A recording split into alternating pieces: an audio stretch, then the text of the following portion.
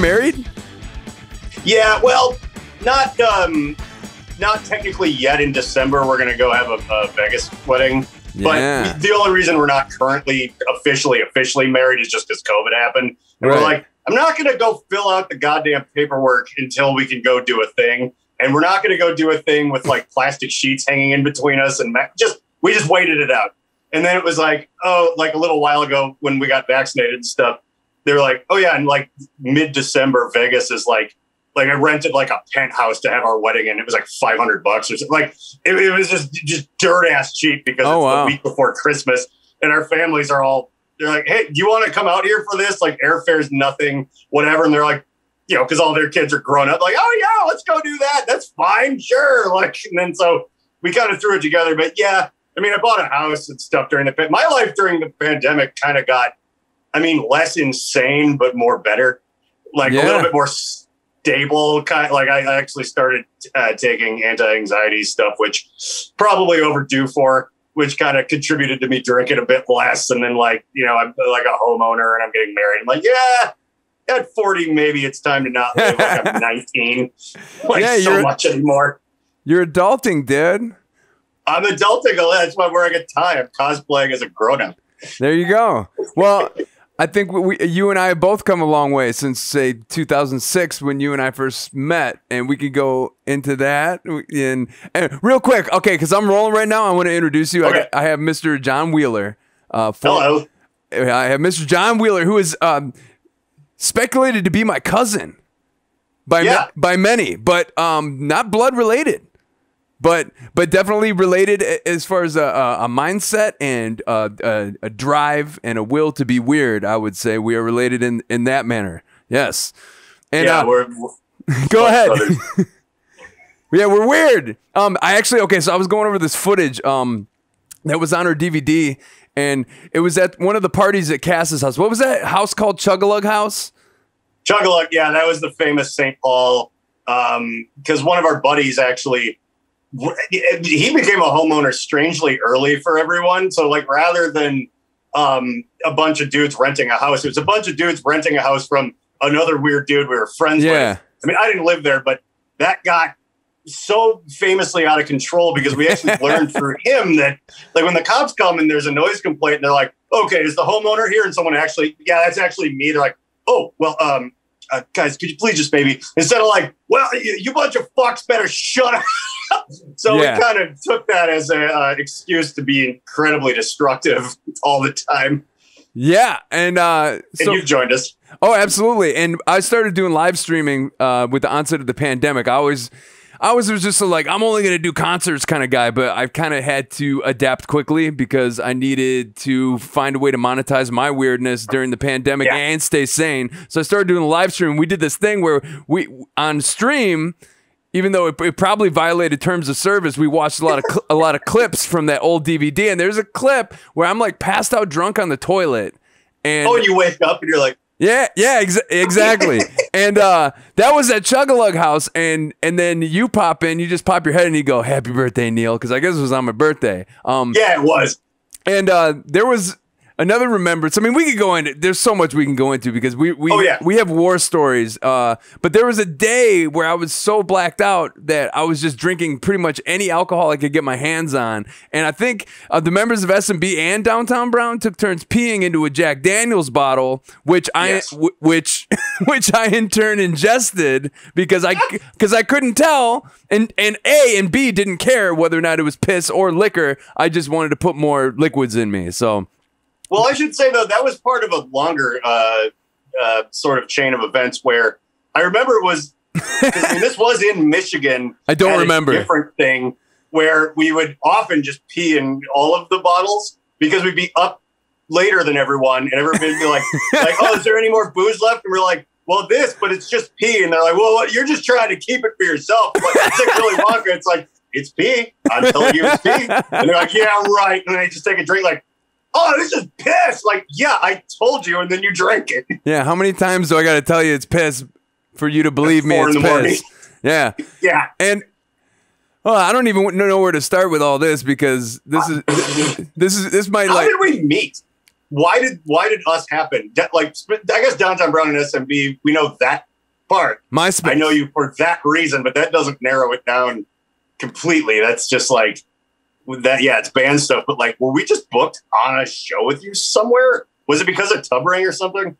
Yeah, like I have vague remembrances of it, but I think most of it has to do with Harry Bob and MySpace. Harry Bob joined the band. Harry Bob had a van, and we started doing regional touring. And we started reaching out to bands that were weird. And you can search, you could search bands by city back in the MySpace days, because nowadays it's harder to do on any social media app. Just be like, okay, find alternative weird bands in Minneapolis, and then, but I can't exactly put my finger on how it happened, but I remember y'all came to Detroit was the first time we actually officially met. You came and played the Magic Stick with us. Yeah, it was that Magic Stick show that had that guy in a Speedo, the Party Dream. Gil Mantero's Party Dream. Yes. Yeah, it was the opener because, and yeah, like other wait, were we there with like the Super 8-Bit Brothers? Like, yes. I swear it was because you knew Rob Kleiner from Tub Ring. Yes. And that had something to do with it.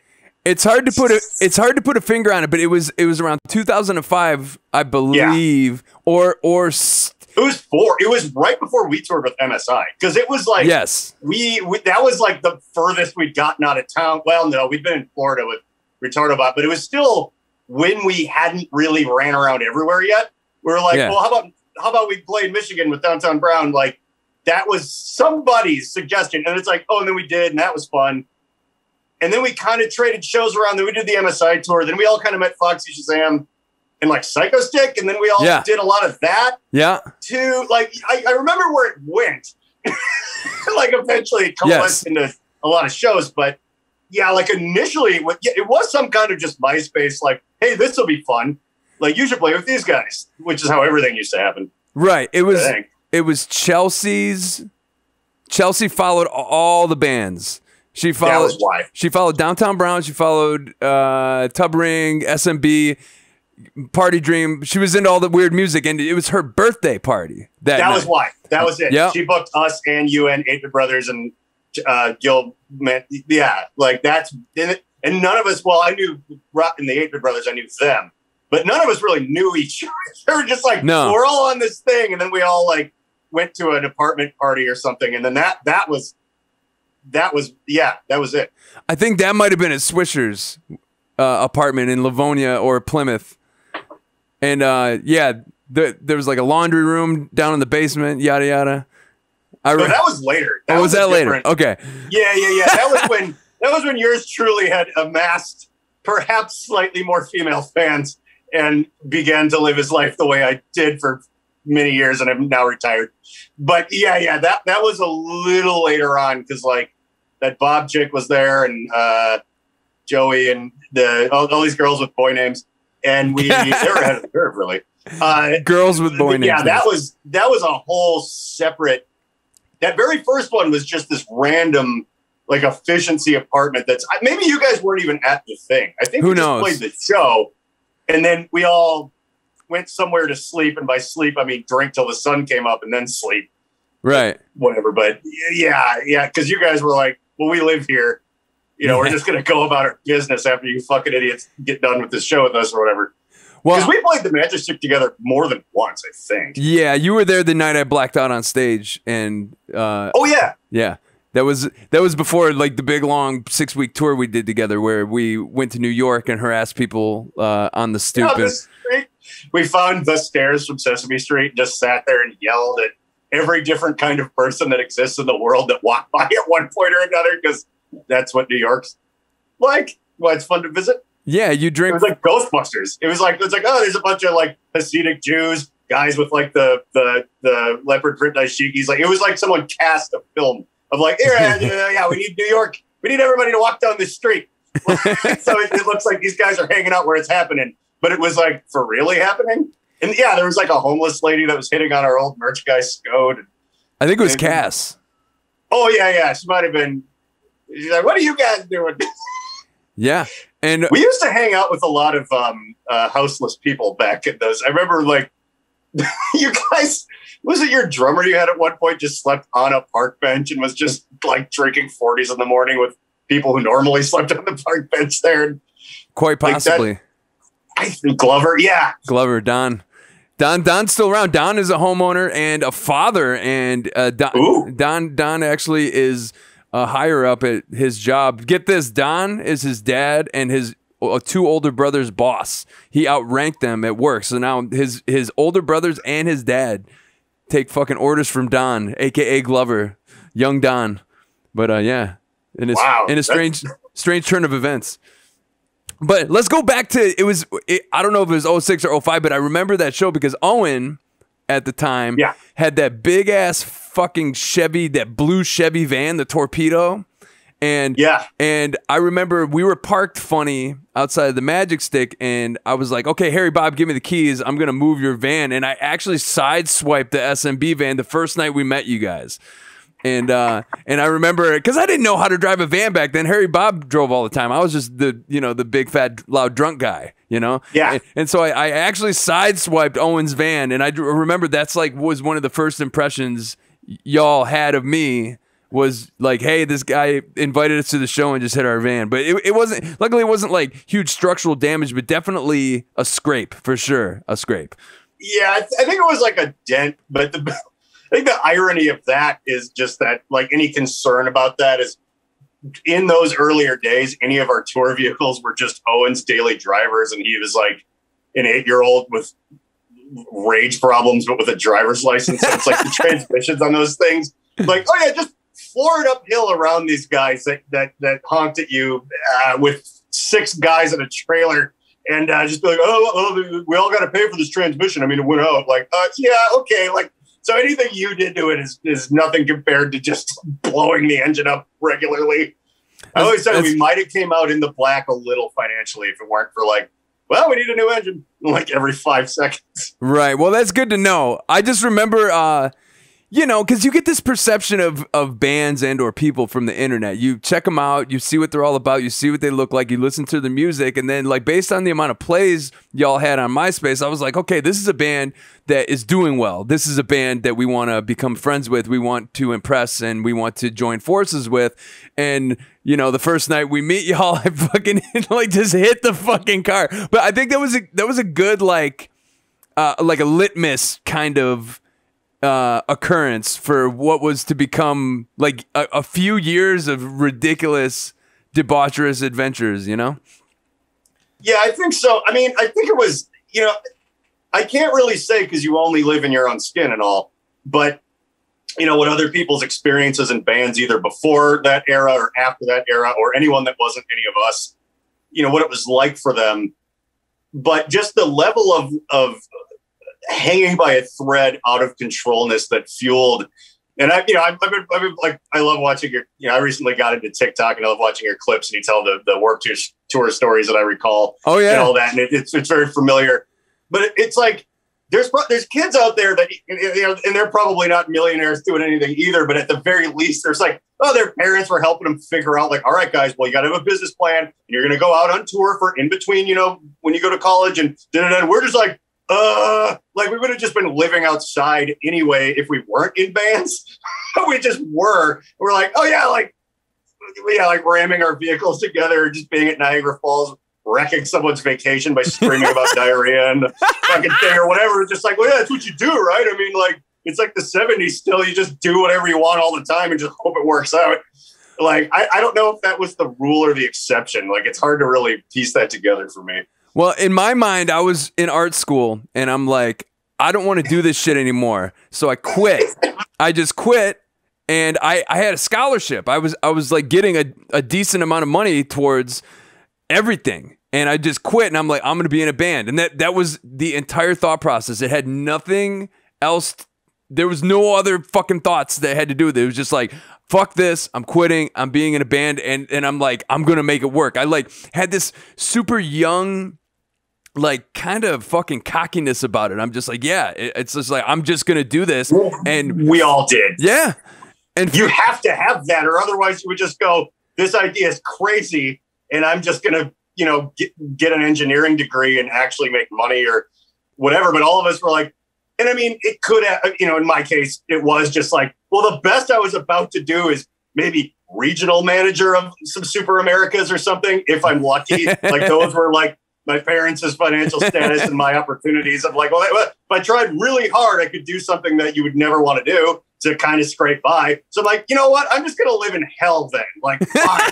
Like, I wasn't giving up. Like, well, my dad was like, son, I want you to inherit this company. It was just kind of more like, well, hey, by the way, what are you going to do? Because, we're not paying for college. You're like, well, goodbye. I'm going to buy a van, I guess. I'll see you. But that cockiness was like, all right, well, that stated, this is obviously going to work out, though. Like, I'm going to be Trent Reznor. That's how this is going to go. So off we go. Like, yeah, it was just a foregone conclusion that, of course, not only us, but you guys retarded about and everyone that we were ever around. It's like, we're all going to be, they're going to remember us the way boomers remember Zeppelin and Floyd. And like, that's going to be us. Yeah, that's, of course, how this is going to. That's what I thought until like 2013. And I was like, okay, well, maybe this is just for fun. I joined a few other bands. And then eventually I was like, oh, hey, this isn't fun anymore. Maybe I'll do stand up because my back hurts too much to drag a bass cab up a flight of stairs and, whatever. And then it's like, oh, yeah, hey, wait, I actually learned how to do something people will pay for. Well, that's not too bad. And they still like me. So I'm getting some attention. Okay, cool. But at that time, I don't think no one should feel bad for being a little cocky, because if we weren't so cocky, we would have just done something else with our lives. Well, it's funny you say 2013, because 2013 is the year I had the big light bulb tour, that we were on this big tour and we just put out this new record. And I'm just like, wow. I'm like, this really, in X amount of years, in 12 years, this really hasn't amounted to what I thought it was going to amount to, A. And B, 2013 was also the year that my back gave out, and I realized that I had, I have degenerative disc disease in my neck, and I have 2 bulging discs in my lumbar spine, and I got on Medicaid, and I actually got X-rays and an MRI, and they're like, "Oh, your back is fucked." But I had like, yeah. 2013, the eye-opening year where you realize you're not a kid anymore. You're in your 30s, and all of your fucking hopes and dreams. And all of the big grandiose expectations you had for your quote music career, I was just like, hey, oh, okay. So I had to kind of accept, okay, this is reality, and decide like whether or not I wanted to like keep doing music or find other shit to do. And I'm still doing it to a degree, but I'm definitely not sitting on a stoop in New York City yelling at strangers, like getting blackout drunk. Yeah. You know what I mean? So yeah, I mean that's because it was weird. It was like, it's 2013 because that's when I broke up SMP, or dissolved, I guess. But I still joined Blue Felix. I still was like, because I was like, okay, maybe the problem is that I'm tired of being in charge. Although I ended up writing an album because I have a problem. But I was like, I'll just play bass. Like the singer has like a bus. He's like used to be a bus mechanic. It's his problem. Like, I'm just going to go with and get my dick sucked and do drugs and play the fucking bass and just whatever. And I mean, me and Jake are so good buddies. I mean, he was on my podcast like on Saturday, but I was like, okay, maybe that's just it. And then I kind of had my zero things. It's like, well, I want to sing and do a thing with keyboards in it still and have fun locally. But I eventually quit Blue Felix because I was like, even with my own bunk in a bus, occasionally like playing on the sun would still be up on the 3rd stage, but like opening for Slipknot, Disturbed, like Blue Felix got around. That's not really doing it for me, but maybe because I'm just playing bass. Maybe I just want to be doing it for me. So I was still in my zero for a few years. Then right before the pandemic, I stopped doing my zero because I was like, I hate being in rock bands. It just fucking blows ass. Like I like making music. And like my 2019, my year of income, and I should say equivalent to someone who, is just doing retail full time, but without doing retail full time. So, hey, was just producing another band on a record label's record. And kind of by producing, I mean, writing the whole thing for them. But like, I learned that was really fun to like be able to be like, oh, I'm paying mortgage and eating. And I'm like making synthesizer lines and stuff. And then just like when 5 rolls around, I'm like, well, my wife's going to be off work at the hospital. I think I'll start grilling some pork chops. Okay, cool. Instead of sitting on a stoop in New York screaming at people, which I'm glad I did, because I should also say that per our collective memories and stuff, when we go, oh, our grandiose dreams didn't quite pan out where I was like the next Antichrist superstar or something. Right. When you talk to other people that did it and stopped, they still look at people like us and be like, yeah, but bro, you guys like went out there and did, you know, blah, blah, blah, blah, blah. Like I'll talk to someone from, you know, here and they're like, you toured with MSI and Foxy Shazam. I'm like, yeah, okay, that did happen. So, I mean, it's like that weird thing where I couldn't have asked for it to work out better. Where at around 40 years old, I was like, it's time to be a person. Yeah. And I'm like, if I had started being a person at 20 right now, I'd probably be full of like weird, oh, I wish I would have done. Like, I just have those memories and all those bumps on my dick, and that's fine. We all know where they came from. Life is like, you know, the reason you're so good at this is the same reason you have a few of those. That's cool. Okay, whatever. And then, you know, settle down now. Like, I think that you couldn't, like, if I were to get bitter, I would slap myself and be like, I don't think it could have worked out a lot better, man. Like, it was a roller coaster. I met you. Yeah, I met Peter Pepper and Sky and Eric Alley, and you know, like I wouldn't have had that if I didn't sit on that stoop for a few decades. Absolutely, and that's something that I mean through therapy and medication, and you know, because once I got rid of the booze, that in what was it? 2008 is when I quit drinking because I got tired of pissing myself all the time. That's when it really hit me that hey, I have underlying mental health conditions that I have been self-medicating since I was 16 for, and that a lot of that revolved around childhood trauma and the abuse I suffered from my father in my house and yada yada.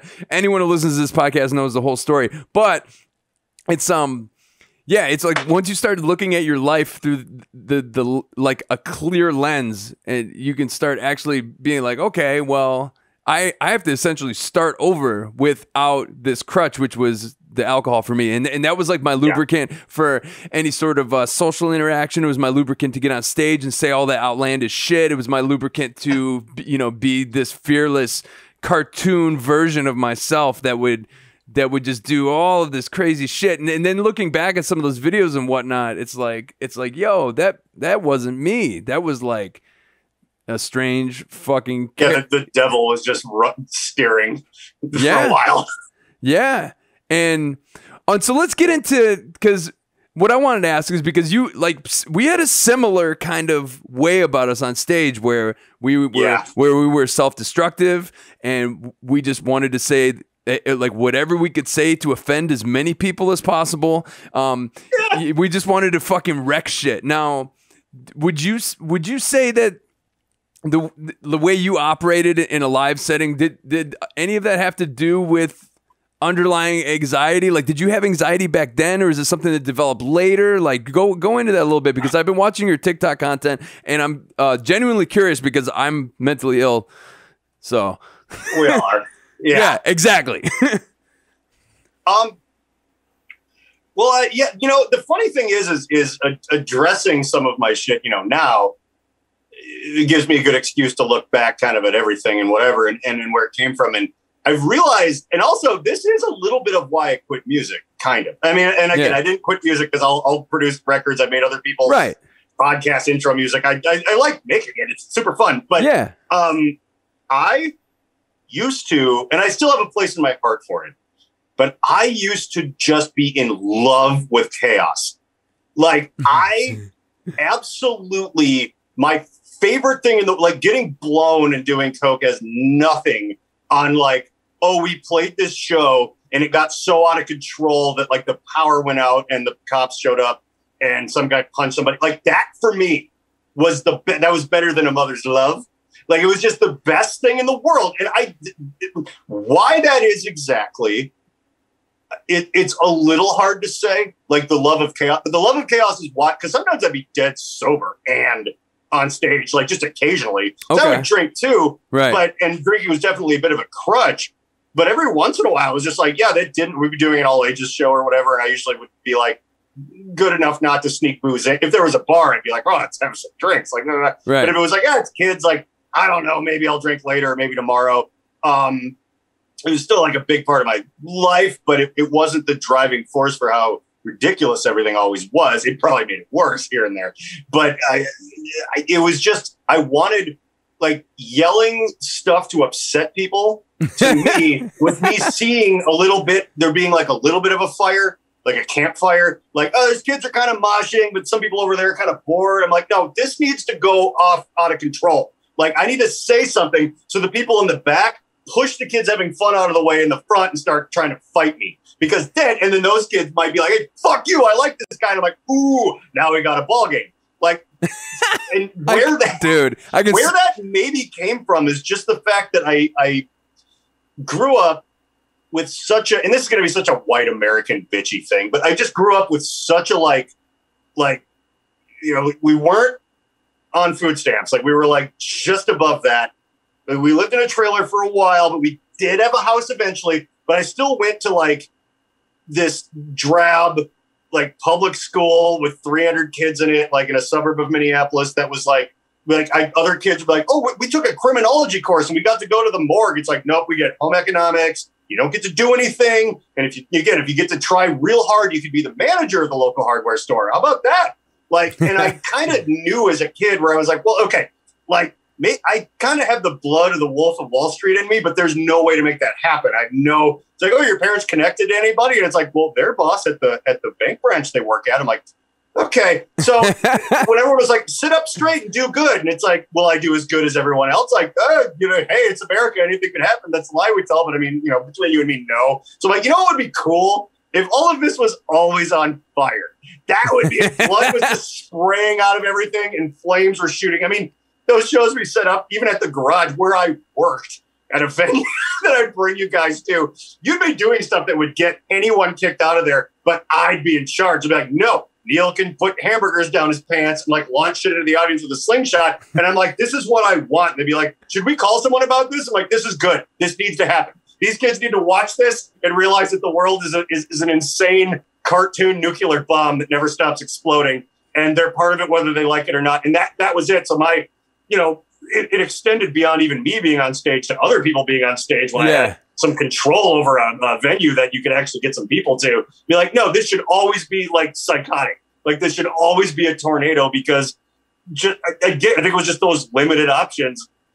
And I was like, I get it that there's people that have it. You and me, if you take the whole world and all of history into account, are in the upper 1% of everything. Of course. If you really think about it, we're not spearing rats in a dump to fucking feed our 8 children. We're lucky as fuck. Yeah. But per our experiences, we're like, well, this is just a bunch of nothing. And everyone's like, follow the rules. I'm like, I don't think that's going to get me anywhere. Let's not do that. And that, for me, I think that's where it came from. And then just dumping booze on it made it, slimier and slurrier and more naked. Yeah.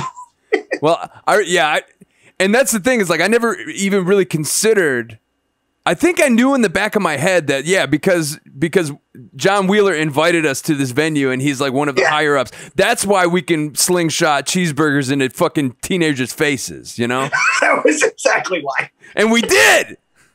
We got one of those fucking 3-person slingshots and we were firing fucking McDonald's burgers into kids' faces. Yes. Lovely. But I wanted to bring, because the whole chaos thing is something, I think you and I are pretty similar as far as that's concerned, because I was raised, I got good grades, I was on the National Honor Society, I played football, but there was a part of me, I smoked all this weed and I did drugs and I was just it was weird. It was I wanted to be a complete scumbag, but I also was like, okay, well, I need to achieve, though, just so I can keep my profile low. But after high school got over, I just went full scumbag, Yeah. And when you were telling the story about the chaos and wanting to fucking light everything on fire, it reminds me of this one time we played in Angola, Indiana. And, I haven't talked to Pat Swisher in over a decade. He is as fun and charming and fun-loving as he was back in those days. He really became the veil kind of lifted and we really realized that he was a really problematic person that made a lot of people uncomfortable. And he would, cross boundaries that were, even legal boundaries. It got to the point where we couldn't associate with him anymore because he straight up was saying he wanted to kill people and he would do just terrible things. But there's one thing that he did, which I thought was the fucking pinnacle of awesomeness. And it has a lot to do with, watching the entire world burn. We're playing all these covers and we're drunk in Angola, Indiana. And it's a redneck fucking audience. And these rednecks are getting pissed because we're doing our originals and we're getting snotty. They're asking us to play Skinnerd or whatever. And at some point we start antagonizing the audience and getting real gay with it, like blowing them kisses and like shaking our butts in their face. And then Swisher actually he put his index and middle finger in some guy's drink that was like heckling us from the stage. He just walked up to his drink and he just dipped his fingers in the drink. And then the whole crowd tried to fucking fight us. And it was just wild because it went like, and I was so drunk, I was like almost blacked out, but I was sober enough to remember that the venue security they escorted us off the stage to protect us from the audience that wanted to fucking destroy us. And while all this was happening, like Harry Bob was the straight guy, and he always was the straight guy because he owned the van and he was a sober guy. And we got whisked away by the venue security into our vehicle. They're like, get the fuck out of here. While there was like there was a fucking army of rednecks because of Swisher and because of me being super gay on stage. They were ready to fucking kill us.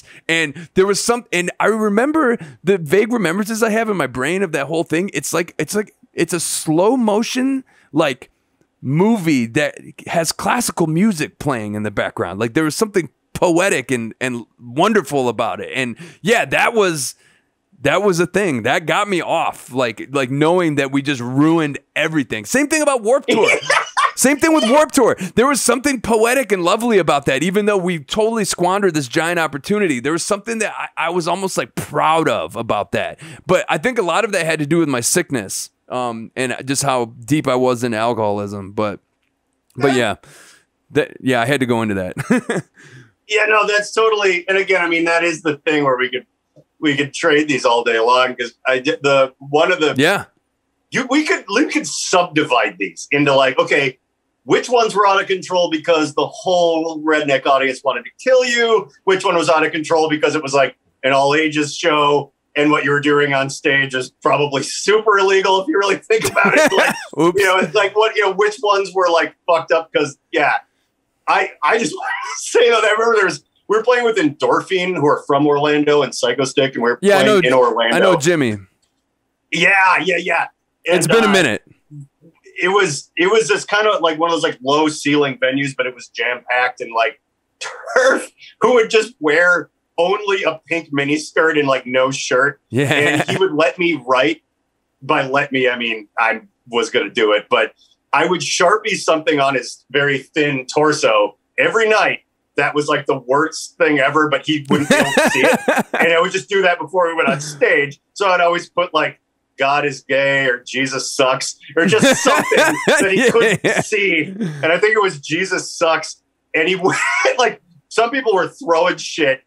But I mean, again, when there's like 200 people in a place that holds 150 people, it gets scary. Well, I guess it's scary. People are throwing shit and there's like 3 people in a place that holds 150. But like he ran down the bar, which was within leaping distance of one corner of the stage. Yeah. It just fucking Karate Kid axe kicked like everyone's drink up and thrown from in front of them just into the wall and ceiling and everyone's face. And that was one of our times where they had to be like, okay, guys, like we got to kind of cordon off and shuffle you into your van because these people are fucking mad. Like you kick broken glass, people's shit, and the people sitting at the bar with their, because those shows where there's there's obviously shows where there's people that bought tickets, and there's obviously shows where we're interrupting bingo. It was just like, oh, there's like 10 people with their backs turned who just fucking don't want you there. And for some reason, hell yeah, let's have a death metal show. You guys could drive from 8 states away for this was one of those really weird ones. It was a combination where the people whose bingo game we're interrupting or whatever were there in the midst of 200 people. But those are the people whose drinks turf just booted into the ceiling. And like that turned so fucking weird. Yeah, sorry. Your story reminded me of that story. Yeah. We had to be protected. We were in protective custody in Block B. It's weird. It's weird that the venue security would even protect us because literally we were the assholes. I mean, granted, like the audience, a lot, they seemed poorly educated. They seemed rednecky. They wanted to hear Skinnerd, but we were egging them on. Like whenever Swisher was around, we were egging everyone on. And it's like, man, what a strange career move to be like, okay, we kicked this guy out of the band once. Let's hire him again years later.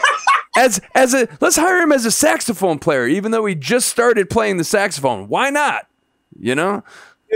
Wait, what was he before? He was the original drummer.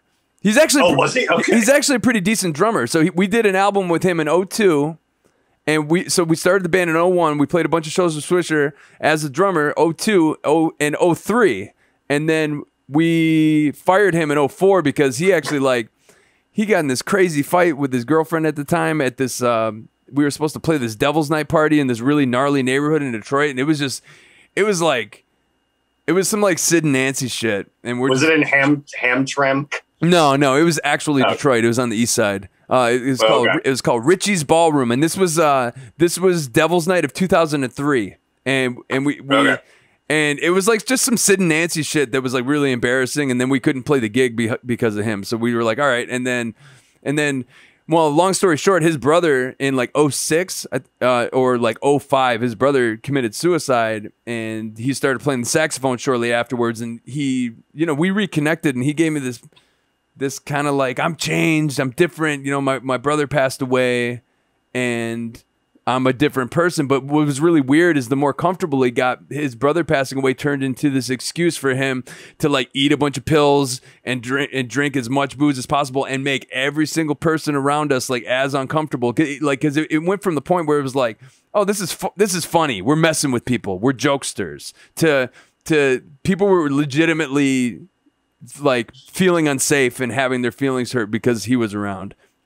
So yeah. Well, that's the thing. He was kind of a tough guy too. So like people, I mean, anyone can make certain people uncomfortable. Like literally any male human being can make almost any female human being pretty afraid. Yeah. But like he could make like me and Cassino and kind of like, he's going off a little. Let's why don't we just back into the kitchen of this party for a while he's over there. Right. But, he's got these like this kind of like borderline like sociopathic streak where he'll do things and laugh about them that I say he's got issues. I haven't talked to him in over a decade. I don't know how he's doing. I just hope he is off drugs and he's, trying to be a better person. That's all. But I will not let that person back into my life, dude. No way. Not in a million years. Sorry, dude. Anyway, let's talk about something on a lighter note. So your anxiety. Let's go into that. I want to tell you about my mental problems. Tell me about your mental problems because I saw a video on TikTok where you're on meds. I recently went on meds again, but on again, off again. But But it says something about like, your hands were kind of shaky playing the keyboard. Like, do you care going into all that, any of that? Because I will. Because it's kind of interesting.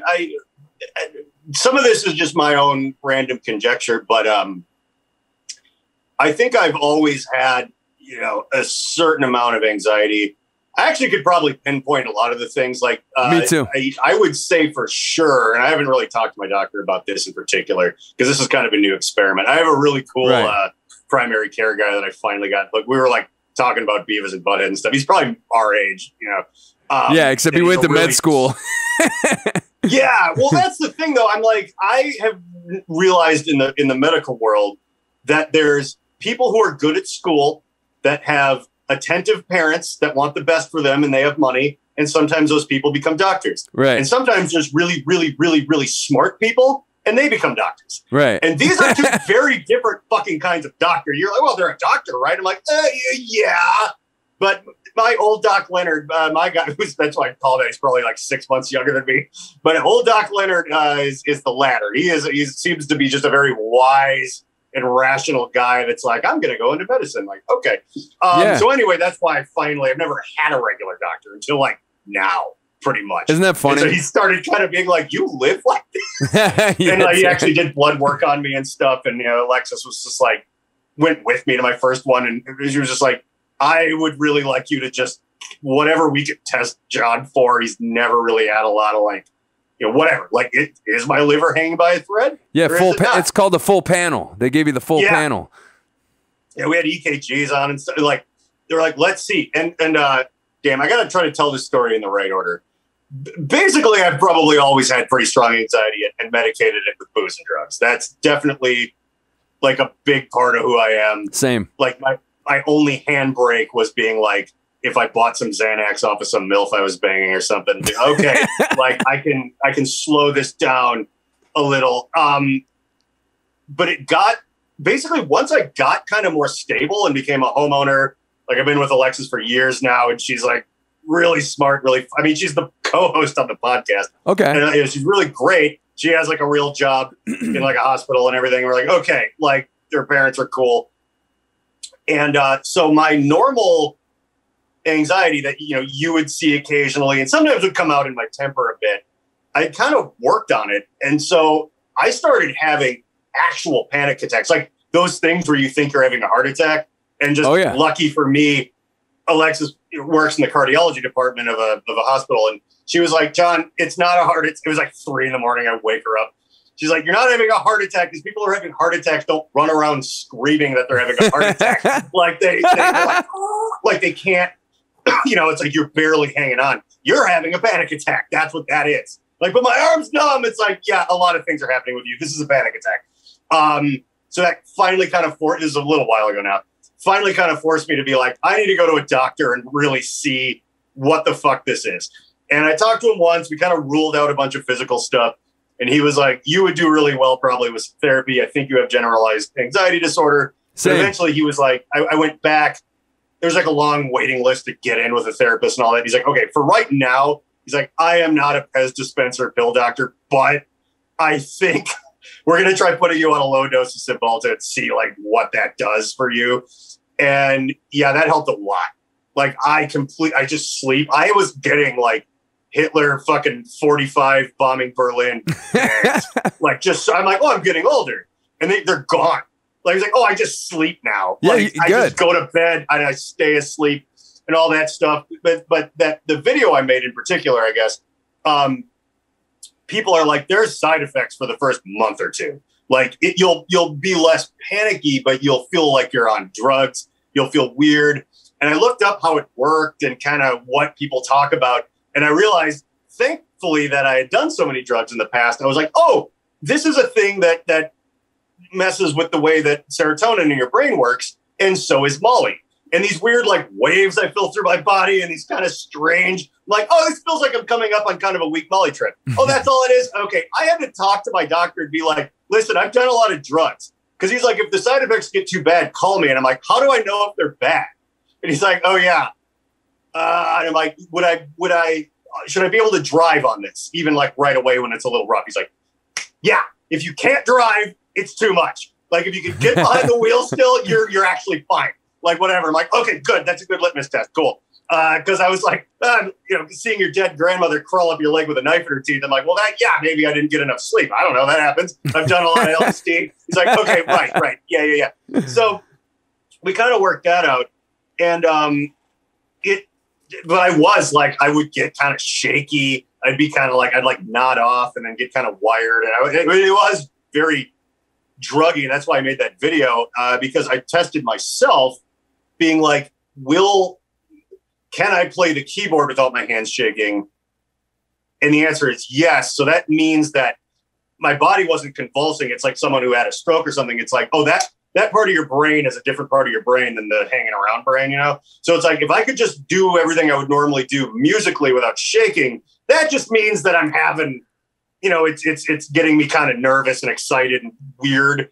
But when the other part of my nervous system just locks in when I play music, I'm probably okay. And then again, I'm very okay with being like public with all that stuff because it's, I think, very obvious that I'm an insane person. Like I'm going to go back and talk about how I probably also have a touch of ADD. We probably both do.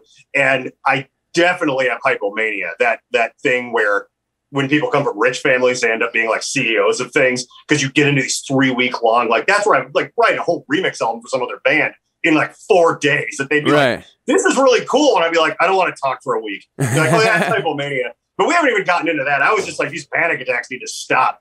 And I got to get back with them and be like, hey, this actually helped. There's some other things though, because I did have, and maybe this is obvious right now, but my concern was the overclocked engine was where my ideas come from. Like the thing that gives me the panic attacks is also where my creativity comes from. Yeah. So I had this fear that I'm like, and that was kind of true for the first month. Like I just didn't make any of those weird YouTube videos. I kind of banked a few podcasts, but like those weird on the green screen and stuff.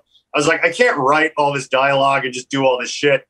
And I was afraid that would be forever because I'm like the same thing that I wake up screaming after an hour of sleep and then I can't sleep might be also where just the wild ideas came from. And I'm like, right. Damn. But I did level off to where I've been writing new ones of those are going to happen. TikTok was actually almost also a bit of a, what do I want to say, therapeutic thing I came up with for myself. I'm like, I'm going to force myself to try to be funny and interesting on this thing that I haven't done before. I don't know how the interface works. Yeah. I'm going to learn it. I'm going to try to be funny on it. I'm going to try to get attention on it because if I can do that, then my fears are not true. Then obviously in little steps, that part of my brain I didn't want to lose is still functioning. So I'm like, oh, I'm being silly on here. And I can come up with brand new stupid ideas. But yeah, there was about a month there where I was like, damn, I'm kind of shaky, just kind of get tired really early. I'm not really having any big crazy ideas. Does this just turn me into a cog? Or should I just go get some regional manager IT position somewhere and just be like, well, yeah, it's not so bad. Like, I'm just going to maybe come home and see the wife and that'll be all I do till I die. But after about a month and a half, I'm like, oh, I got ideas again, baby. Yeah. But I'm just not freaked out. So it's weird. That's good. It kind of balanced me out. Hats off to Doc Leonard for prescribing me the right thing on the first try. Yeah. Now, is Cymbalta an SSRI? It's the other one. It's the SNRI. Okay.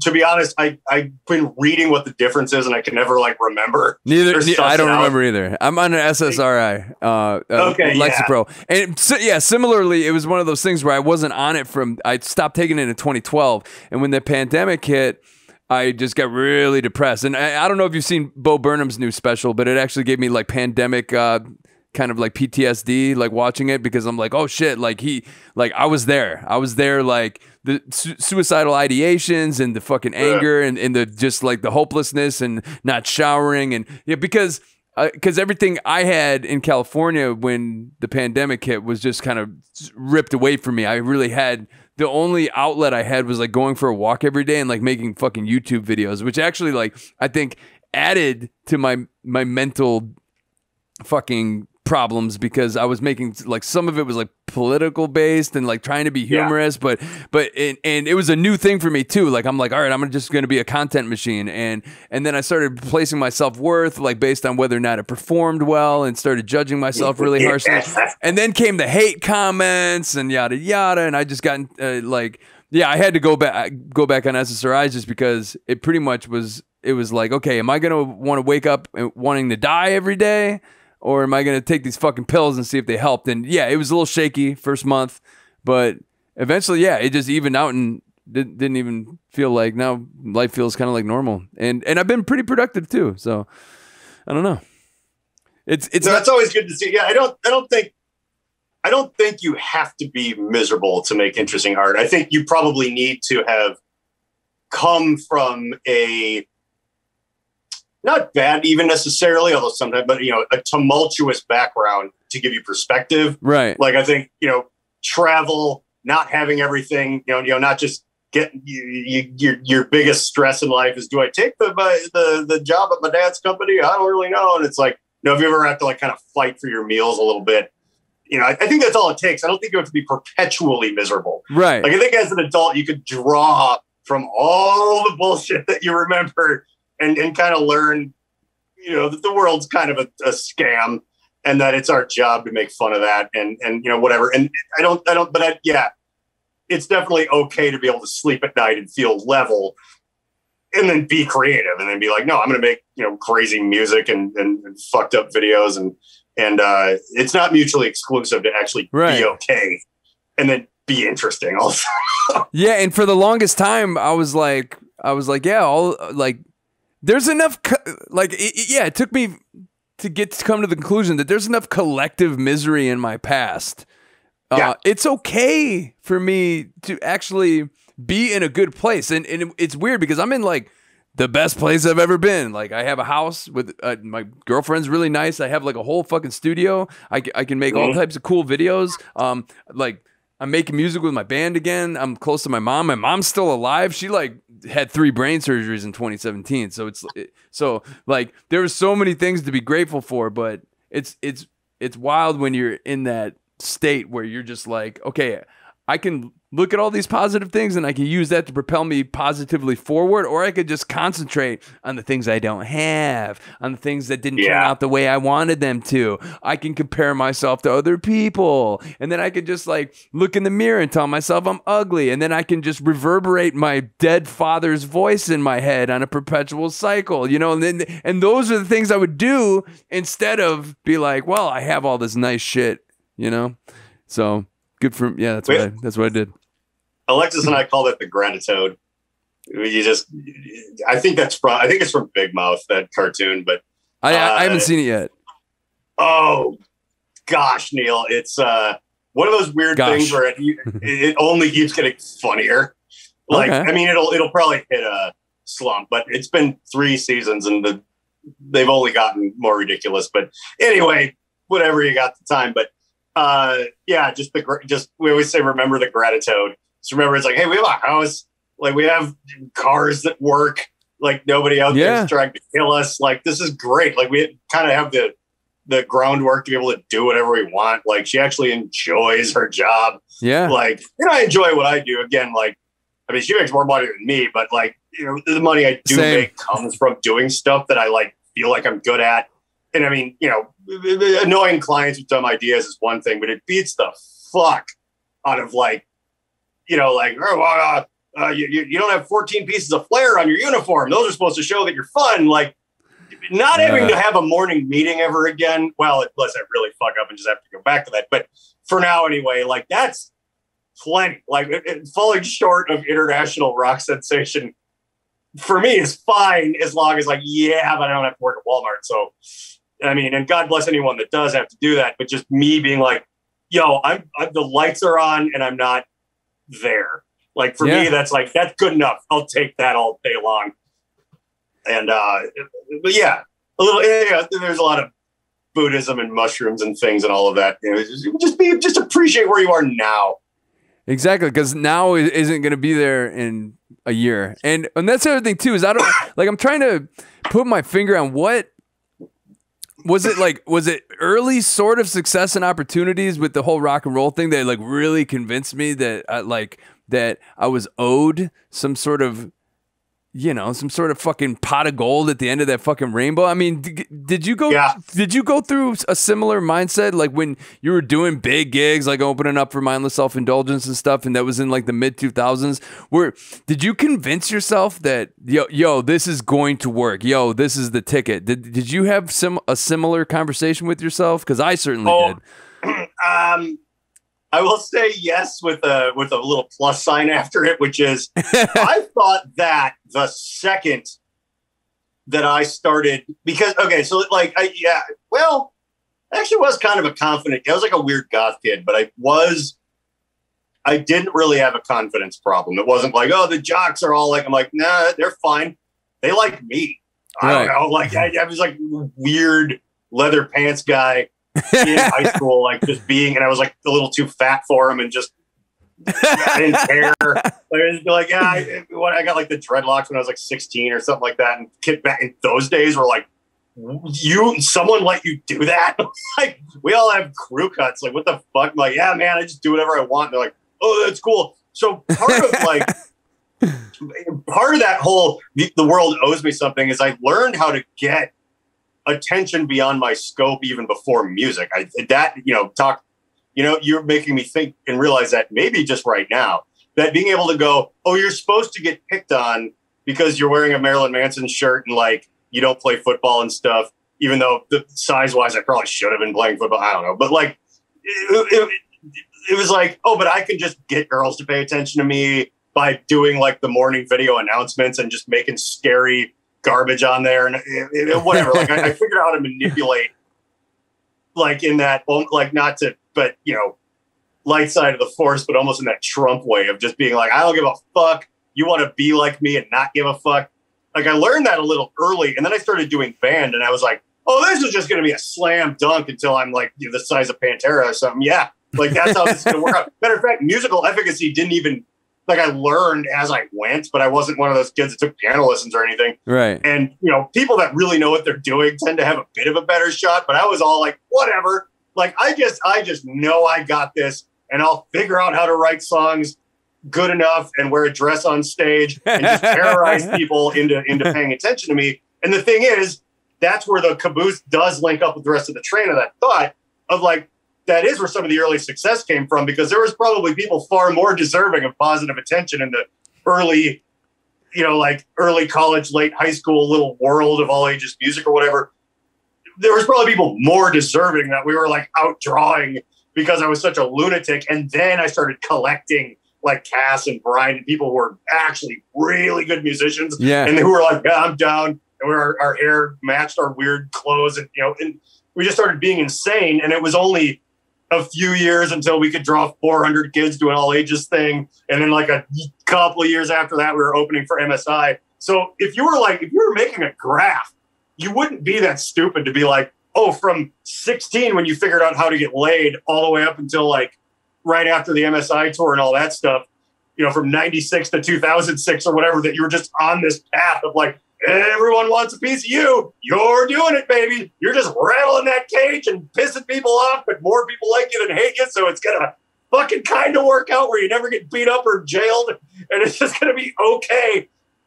And then, yeah, it really only like becomes that grind of like, oh, but you forgot there's kids whose parents will like buy them on Ozfest now you have to compete with. And you guys are going through your 15th broken fan in a row. People are starting to quit and get replaced.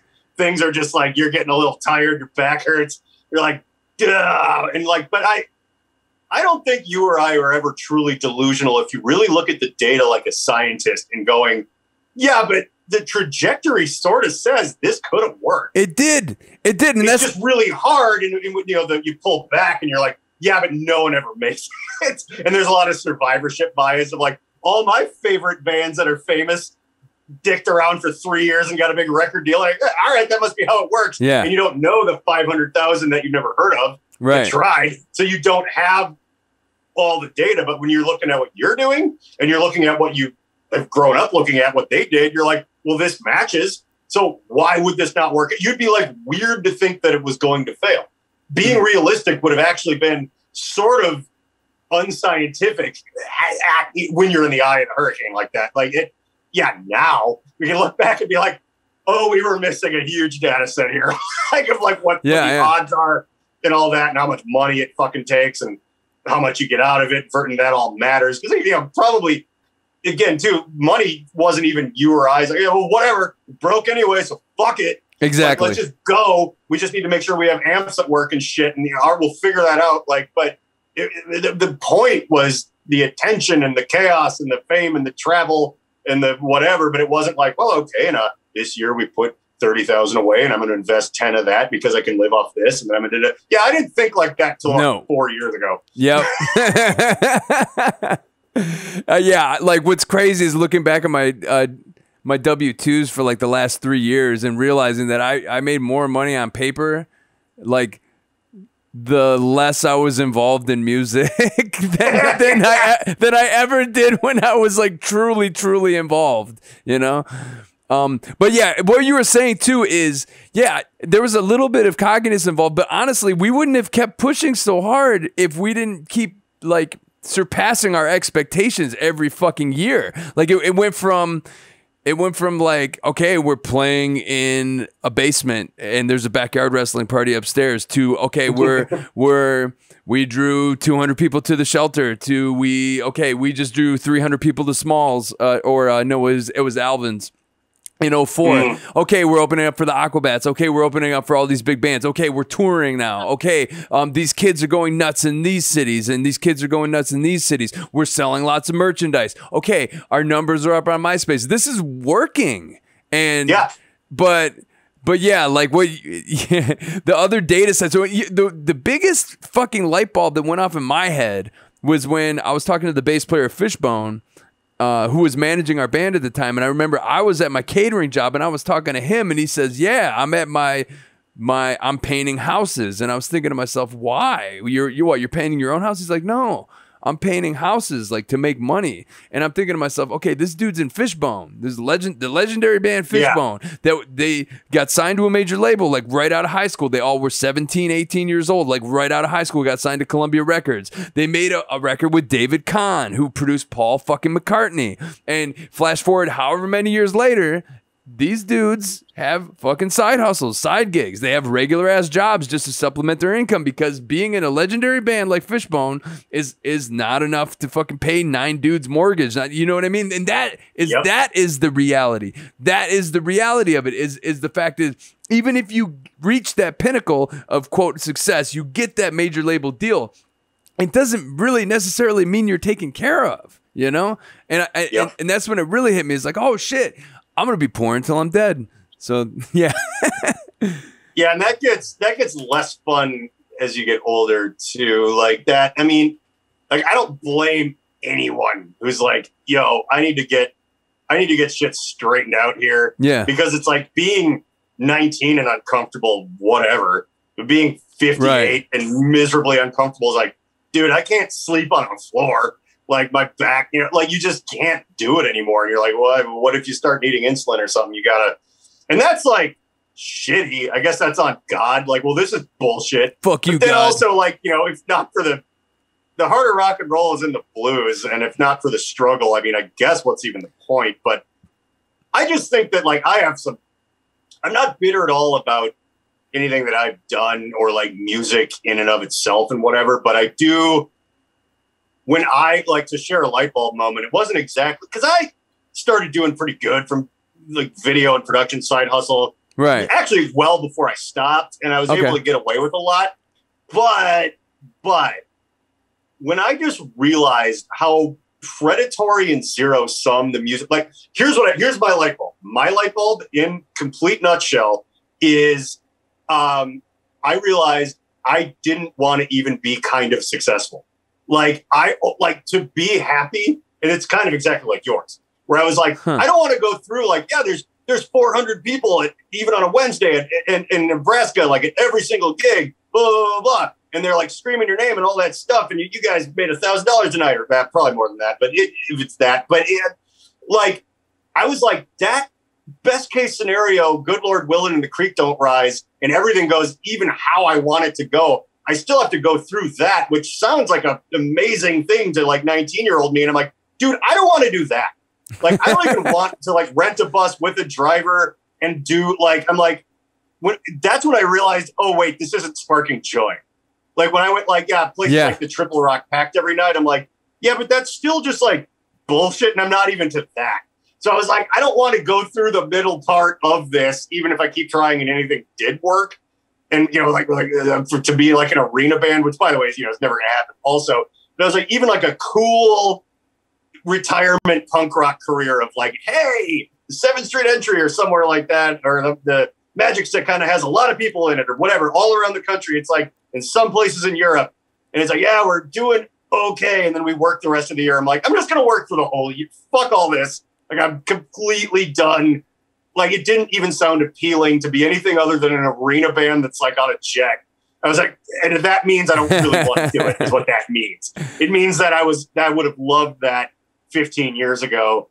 But then it's like, I think stability outweighs even the, hey, you guys are doing pretty good dream, you know, like hey. And that's, you know, other friends of mine, like the last 2 guys that were in My Zero, the last thing I did are still pandemic ended. And they're like, yeah, we're going to do our East Coast thrash punk metal thing with goofy fucking samples in it. And we're gonna play to 10 people at this laundromat. Here we go. And they're my age. And I'm like, right. Wow, you guys still want to do that. That is, I love you. And that's good. And they have real jobs too on this. I mean, whatever. But I'm like, bravo. Because they like talking about guitar pedals with other guys. I just don't care. They're like, this great. I'll show up to some of these because I love you. But this sucks. I don't want this to be my life. I don't want to lift another kick drum into a car. Like, I just, like, and if I truly loved it, I would love that too. I'd be like, fuck yeah. All 5 people, 4 of them kind of paid attention. This was the shit. I'm like, no. Like, anything less than 4,000 and I don't care. So I'm like, so I'm done. That means that I hate this. and I'm clinging to something because it's part of my identity, and I need to let it die, and I need to just go have fun doing some other garbage, which for me is video stuff and comedy. Yeah, but, and you're good at it too. I definitely was lurking on your TikTok page, and your writing is concise, and you can, like, you said something about not understanding the format, but it seems like you have a firm grasp of it, because it's just like, it's quick little bits, quick little jokes, and then you like, I don't know if you use After Effects, because like, I'm a Premiere guy. I don't know what you use to do all your like video effects, but like even when I first saw you were starting to like put out music videos for other people, I was just like, wow, he's like really fucking good at this shit, you know? So yeah, I think there's potential there, and yeah, and also with the onset of the. Oh, I love TikTok, by the way. It grew on me. Like I love it now. It's super fucking. I'm like talking to all these kids. It reminds me of being in a band in 2005. Yeah, like I'm just like, they're like, hey, this is really funny. You know what else? Blah blah blah. I'm like, yeah, man, that's right. Fuck those guys. Like it gives me that little feeling just on my phone, like from work.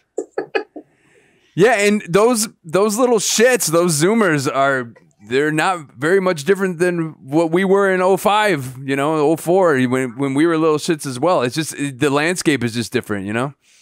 I think there's more people like, this might be a weird, just statistical bias or something, but I actually kind of feel, I have the kids are all right feeling, sort of. Yeah. Because obviously there's lots of people. It's all over the place. But I feel like there's more kids that would have been like us that exist now at that age than there were when we were that age. I agree. Like there's more angry little like, hey, do you know that everything's a scam? And I'm like, it sure is, little guy. Stick it to the man. Like, there's just more of that. And they're all like, fuck this. I'm like, yeah. Like that's right. And I think that's part of the fun, is just reconnecting with people who are like, hey, you know, you and I, it wasn't all for nothing. It's like, oh, there's more kids like this now. Like whatever we had a small part in kind of took hold in the zeitgeist just a little bit. And it's like, everybody's a little bit less willing to just go along with being used and everything, everything just being this crappy sort of like, yeah, you just get in line, whatever. They're like, I'm not getting in line. What is this? This is just making someone else rich. Fuck this. Like there's more of that. And I think that's super fucking great. And so that's kind of why I like there being an app where I'm like, hey, grandpa's going to tell you some stories. Yeah. Well, and that's essentially what I do on there. Is I'm just like, yeah, there's this one time I did this, there's this one time I did that, and those videos actually do pretty well for me. But there definitely is, like, as far as the sense of humor, there's like a nihilistic sense of dread that the Zoomers have. And I actually, so the last relationship I was in before the relationship I'm in now, which like she's age appropriate. I definitely, like, the girl I dated before my current girlfriend she was a little too young, and but that's where I kind of learned. She was 23 when I started dating her, and but she had this like really fatalistic, like fucking hopeless sense of humor where she just joked about killing herself, and everything is fucking terrible. Ooh, that's a little. Cause I was gonna say Alexis is a bit younger than me. She's 28, but or 27, sorry. But she's also like fully like drives a 2021 car, like real medical job. Like she's more grown up than me in a way, but we are like lockstep in our love of nonsense. It's literally why she helps work on the YouTube channel. And I didn't mean to cut off the point you were making. Just when you were saying that, I was like, she's like positive, but in that still like, yeah, fuck everything. Like it would be cool if this person that was a bitch got punched in the face. Like I love it. We connect on that weird level where it does work. That like she's like, I don't know where I was going with that, but just that rowdy kind of like connection, though you'd think that we'd have nothing to talk about after that first 3 months of hooking up that turned into more than 6 years and owning a house together. Well, it's nice. And that's the other thing too, is I remember I used to think about relationships and about being attracted to people. Like, so one of the main things, if I met a girl that like Mr. Bungle, I was like, oh, she's perfect. And you get to a certain age and you realize that like having similar interests doesn't really fucking matter. It's like your ability to communicate with a human being. Empathy comes into play, maturity, and there's a whole lot of shit that has nothing to do with whether or not, I mean, like my girlfriend, I don't know, we listen to some of the same music, but she's like really obsessed with like Dua Lipa right now, and a lot of this hyper pop stuff. I like some of it, but she's like really into like really gay stuff. And that's not necessarily as far as music is concerned, it's not super my cup of tea, but I'm like, she's not really into, but it doesn't matter. Like ultimately what it comes down to is like, she has a great sense of humor. We work really well together. She busts her ass. She's got a lot going on. She has her own business. She's killing it. Like, nice. Like, yeah, it's great. But back to my ex, like really, I didn't understand Zoomer humor. I would always just be like, are you okay? Like, you're talking about all this stuff and you're talking about killing yourself all the time. She's like, I'm just joking. And I would be like it took for me really to get on TikTok to be like, oh, it's an entire generation of people that literally are looking around and they're just like, this fucking sucks. And this is terrible. Yeah. And we're going to just make memes about it, you know? Well, they're a generation of people that not only can see through everything to how crappy it is, but they're also, everyone is still trying to lie to them.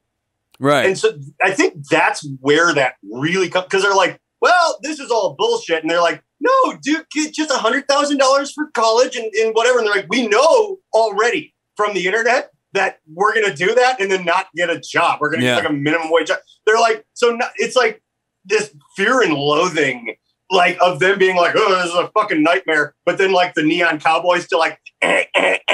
in their face. They're like, oh, whoa, like this. Okay, this is, you guys are in charge. Like this just horse shit is like whatever. So like, of course that's their sense of humor.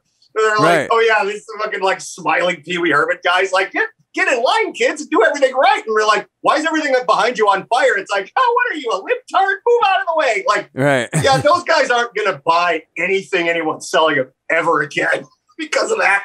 And God, though, that's tragic. But I do love that about them. That I just love watching them go, no, what?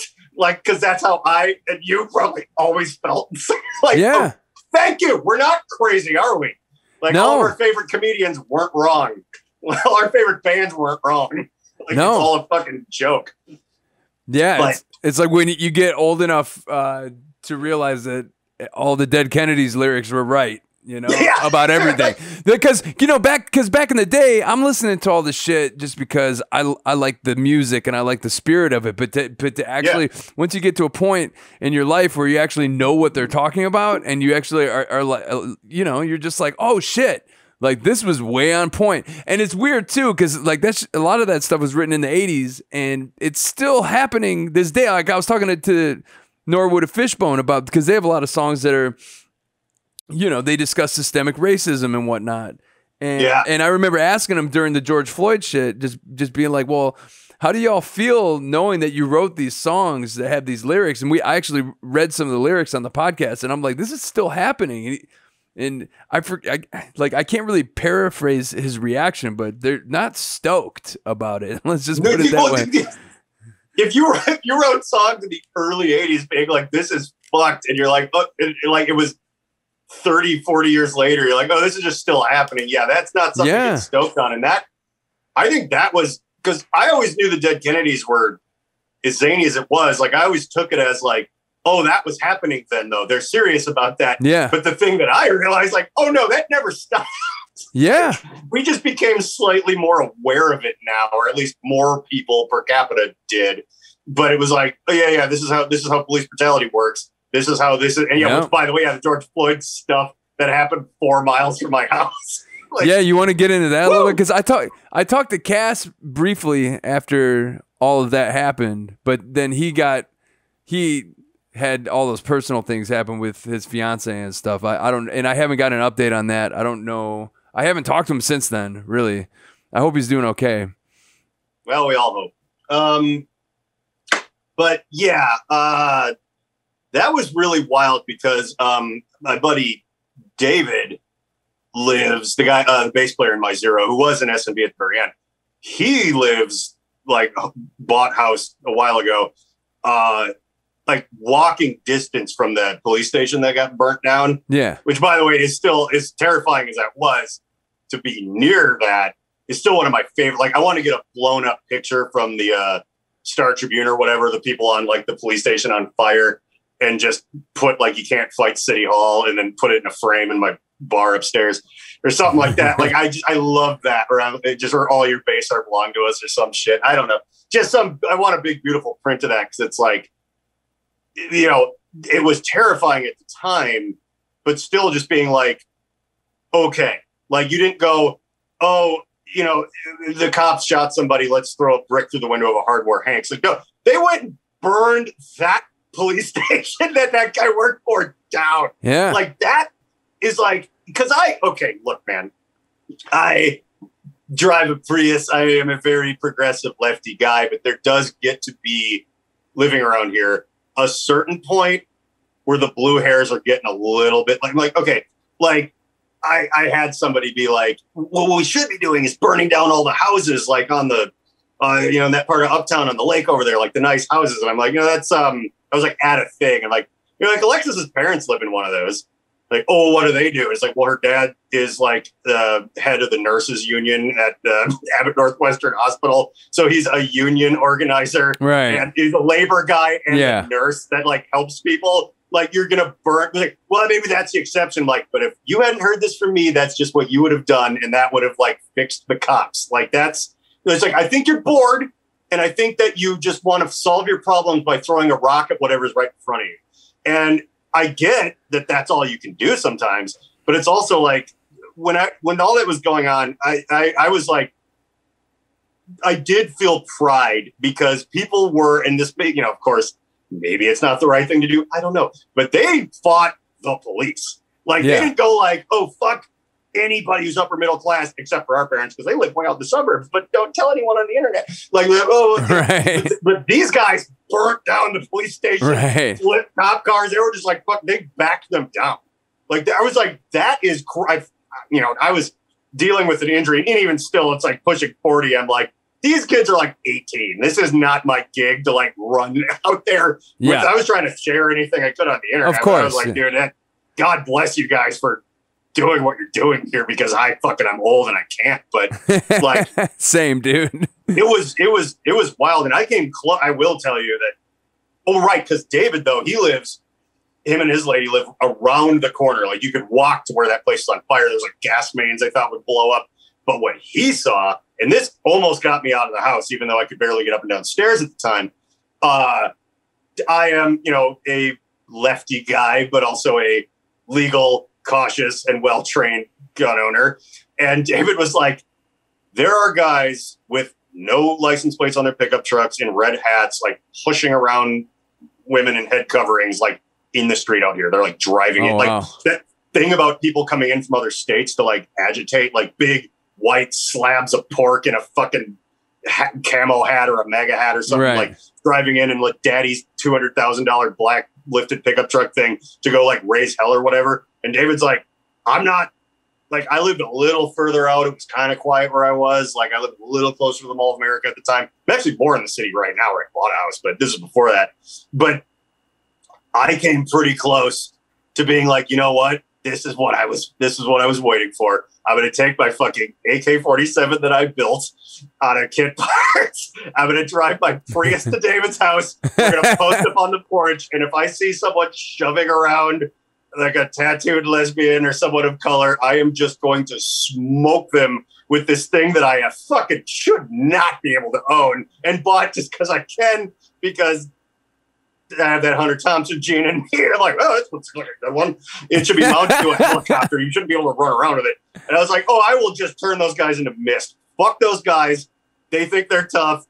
I actually, at the time, thought I could have been dying. That's a whole other thing. I thought I might have had testicular cancer. So like, oh, damn. That's a whole, I have this kind of mystery injury. It got sorted out, like, and I've been in physical therapy, and I don't need a cane. I'm dancing and whatever, but I was in constant pain. They would not prescribe me anything. I didn't have like a primary care. And they're like, well, whatever, we'll get it figured out eventually. Just get MRIs. Like, it could be this, it could be that. And I'm like, maybe I'm just going to go gun a bunch of fucking white supremacists down and I get killed. And that's how that goes. You were ready, dude. It was like, it got bad, but they had people like staying over, being like, kind of took shifts, staying up all night and stuff. And they were like, letting people that we knew that were in the protest, like stay in their place and stuff. It's like, okay, like it ended up being okay. But at the time, watching that ramp up, like around me and around people I knew, was like, it was like, oh, people in like fucking Japan are joining in and burning shit down. Like, how weird is this going to get at ground zero of this? Right. And when the cop station burnt down,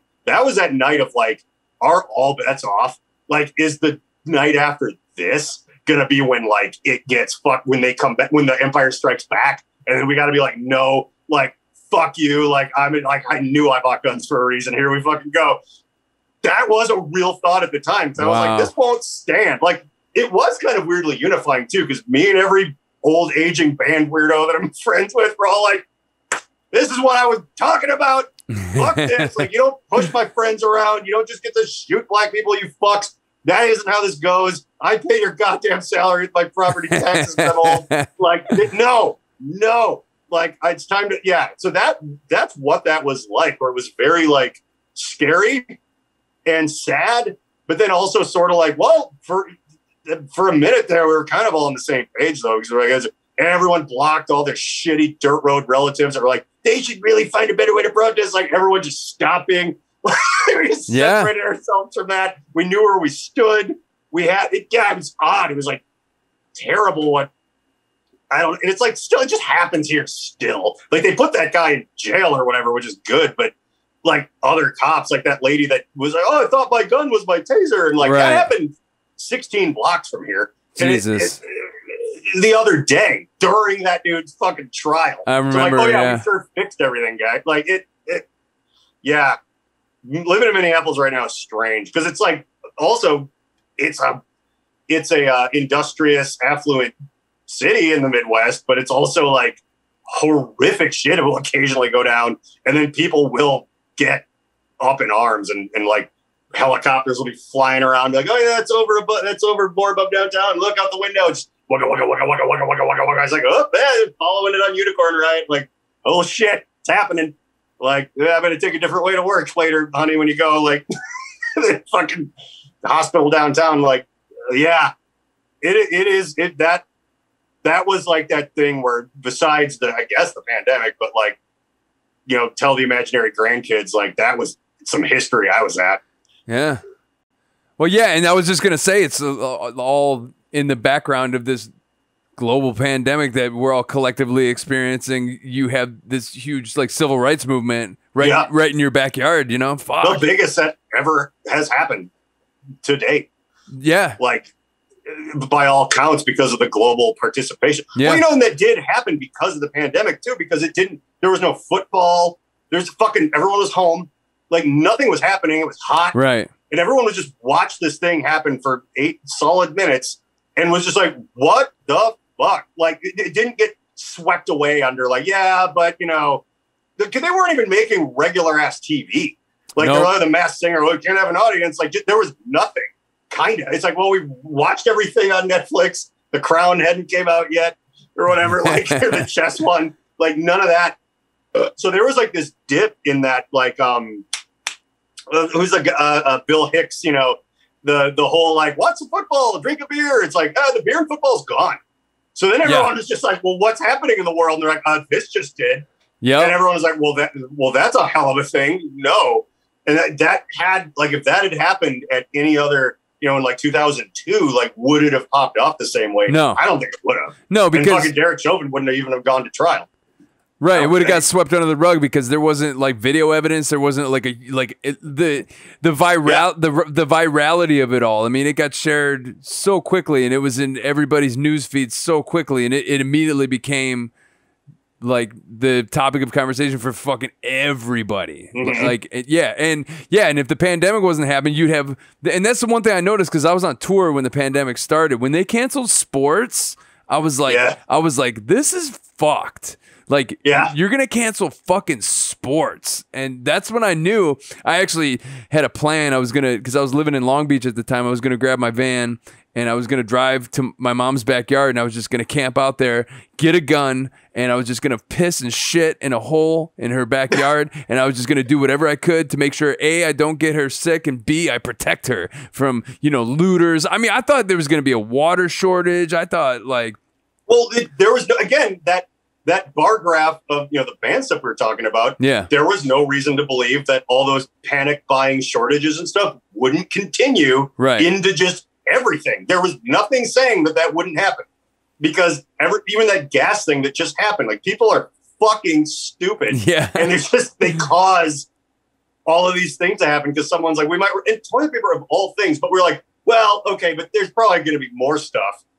And somehow the supply chain didn't go down because we didn't know. It's like, maybe this thing is like, would have like a 50% mortality rate instead of like whatever it was, where it kills very vulnerable people. And also I'm still glad I avoided it, because there's like long hauler effects that you don't want. Like, I was gladly vaccinated, Team Pfizer, baby. I was like, yeah, fuck this. Like, I don't want, my brain is foggy enough from all the drug use. I don't need it worse. My lungs are fucked enough from everything else. I don't need those worse. Like, I don't need any of this in my life. Like, I'm not going to be like, oh, risk it. Like, no. I know I'll live, but then I will just fried all of these things that I've already overclocked and overdrawn for so many years. I'm like, no. Alexis is younger than me. I'm trying to hang out as long as I can with her. I'm not letting this happen. But there was, nevertheless, at the time, we're like, well, it could just be fully like Ebola. Like, we could run out of everything to be like, no, we can't run trucks full of food, because people, it's like the stand, they'll just die. We're like, so like, what are you going to eat besides, cracking open your neighbor's skull and feasting on the delicious goo within, and that, and then who's got the guts for that? Like, there's all these fucking, what attacked a meal team 6 tough guys, but, meal team the countryside stealing shit. But, I think whoever would become the head of the cannibal tribe might surprise you. And you don't know which way it's going to come from, or whether or not you just take a cyanide pill. Like, but that was all at the time. Pissing and shitting in a hole with a gun was like a perfectly reasonable response to that, because you're like, I don't know how weird this is going to get. Exactly. And I adore my mother, and she, like, my girlfriend, we just signed a lease in Long Beach, and she convinced me to stay, right? So but then I had to kind of like remotely make sure that my mom didn't fucking leave the house, because she's at really high risk. She's been a smoker since she was 15 years old. She just turned 73, so she was 72 during the pandemic. With like, she has COPD from smoking cigarettes for 50-something plus years, And if she got COVID, it would be over. Like, her lungs are already terrible, and so all I was thinking is just like, I got to protect my mom, But I ended up just staying in Long Beach, and my mental health just deteriorated to the point where I had to intervene with medication, and I'm doing better now. We're living in Michigan. The cost of living in the Midwest, Jesus Christ. Yeah, I own property here. Yeah. Like, I can't do that in California. You have to. I just saw this graph. You have to have a salary of over $100,000 if you want to own a house in California. Yeah. Which is just like, if you're a Silicon Valley person, and what you can definitely do, but it's like, somebody has to pump gas and sell coffee, and it's like, okay, so I guess those guys just get to live in tents even though they work 40 hours a week or more. Like, that whole thing is bull. I mean, it's one of the reasons I bought. It was like kind of scary when I decided to buy a house. Like, it would have been better 5 years ago, but I didn't really have the means 5 years ago. But it's still continuing to rent now. And boy, this is boring old guy talk, but like, that idea terrified me. I'm like, dude, living under someone's thumb who might just be like, I think the property value's gone up. I'm just going to sell the place, figure out. Like, dude, because my whole life has been in an effort to have no one that I could see anyway. There's obviously like so many people that could just push me around out there. But generally speaking, in my immediate sphere, not being under the thumb is all I've ever wanted. Not have a boss, not have somebody go, hey. So the bank could still fuck me. But it's like, technically, like, this is my place. I got to pay it off. But it's like, again, I'm just paying what I used to be paying in rent to rent a house with me and Alexis and 2 roommates. Like, we're here by ourselves in a nicer, bigger place. And it's like the same amount of money. I mean, it was a lot of scary bullshit making it happen. And oh my God, it's worse now than it's ever been. But after getting over that hurdle, it's like, anyone that's like, oh yeah, we're looking for an apartment. I'm like, I feel fucking so bad. I'm like, God, it sucks. Yeah. It's so much money. And you're just, because at least when I'm spending here, I'm kind of reinvesting in something. You're just paying for someone else's groceries. Yeah. And it just makes me crazy thinking about it. I'm like, because they made it so hard that it's like, you can kind of get out of that ripoff, but then we made it harder than ever to like I had a big moment. I was just talking to, Alexis's mom, who's awesome and has helped us figure a lot of things out and is a smart, cool lady. But I had that moment where I witnessed firsthand the older generation not realizing they had it easier than us, not harder than us. Right. Because she was like, oh, use the first time home buyers thing. And I'm like, well, no, that's just like a different loan to help you get the down payment. So you're just paying 2 separate loans. One of them has like way higher. It's like, that's terrible. It's like, no, they just give you the money. And I'm like, you're funny, Deb. Yeah, no one does that. She's like, no, they didn't. I looked into it like, oh yeah, there used to just be a program when you bought your first house. They just, the state would just give you your down payment. And I'm like, what? Hey, you motherfuckers, look at us like, and it's like everyone you voted for took that away so that your property value would go up once you bought in. And you're like, well, figure it out. So you guys got it so easy with your phones and everything. And I'm like, yeah, okay. They used to just give you money. You didn't have to pay back. Wow. And I literally, and I'm not 20, I'm 40. And I was like, I thought she was pulling my leg. Right. Like, I laughed at her face. She was dead.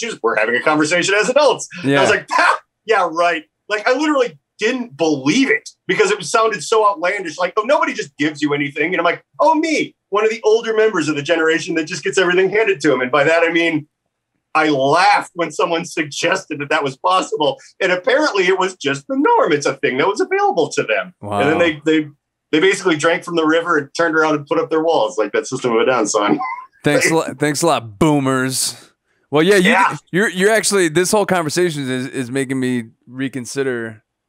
Yeah, we could own property out here. That's the thing. Is it like, so the same graph I was looking at where it's like the median salary to buy a house for every state, and in Michigan it's 40 grand. You have to make 40 grand a year and you can buy a house out here. And in California where we were living, we were renting a fucking 1-bedroom apartment in a bad neighborhood where people were getting shot all the time, and it was $1,400 a month for a fucking closet in a bad neighborhood where there was human shit and just fucking body bags. It was that's well north of my mortgage, Neil. In Minnesota, and I live in Minneapolis. I'm not even out in the boonies. Like, this is in the city. I have like kind of a big yard for the city. Like, and well, that was the thing. And I mean, God bless all you guys that moved up to California. But whenever people like Turf were like, yeah, if you want to make it, you got to go out here. And I'm like, I think I'm past living with 8 dudes and paying more than buying a house to live in some fucking school. I'm like, I'm straight. I'll fail some other way. Turf seems to be making it work, at least from like, objectively. Oh, I'm sure. I haven't talked to him in a while, but right.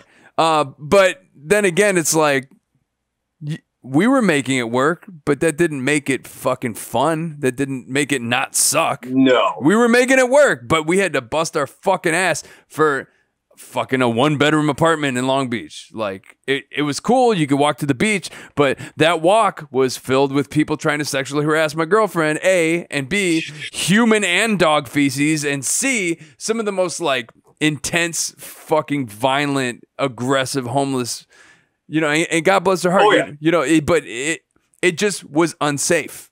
It didn't feel safe. I felt like I was constantly agitated and anxious and just like looking over my shoulder and making sure no one was going to fucking try to assault my girlfriend, who couldn't walk to the fucking corner store without being fucking harassed.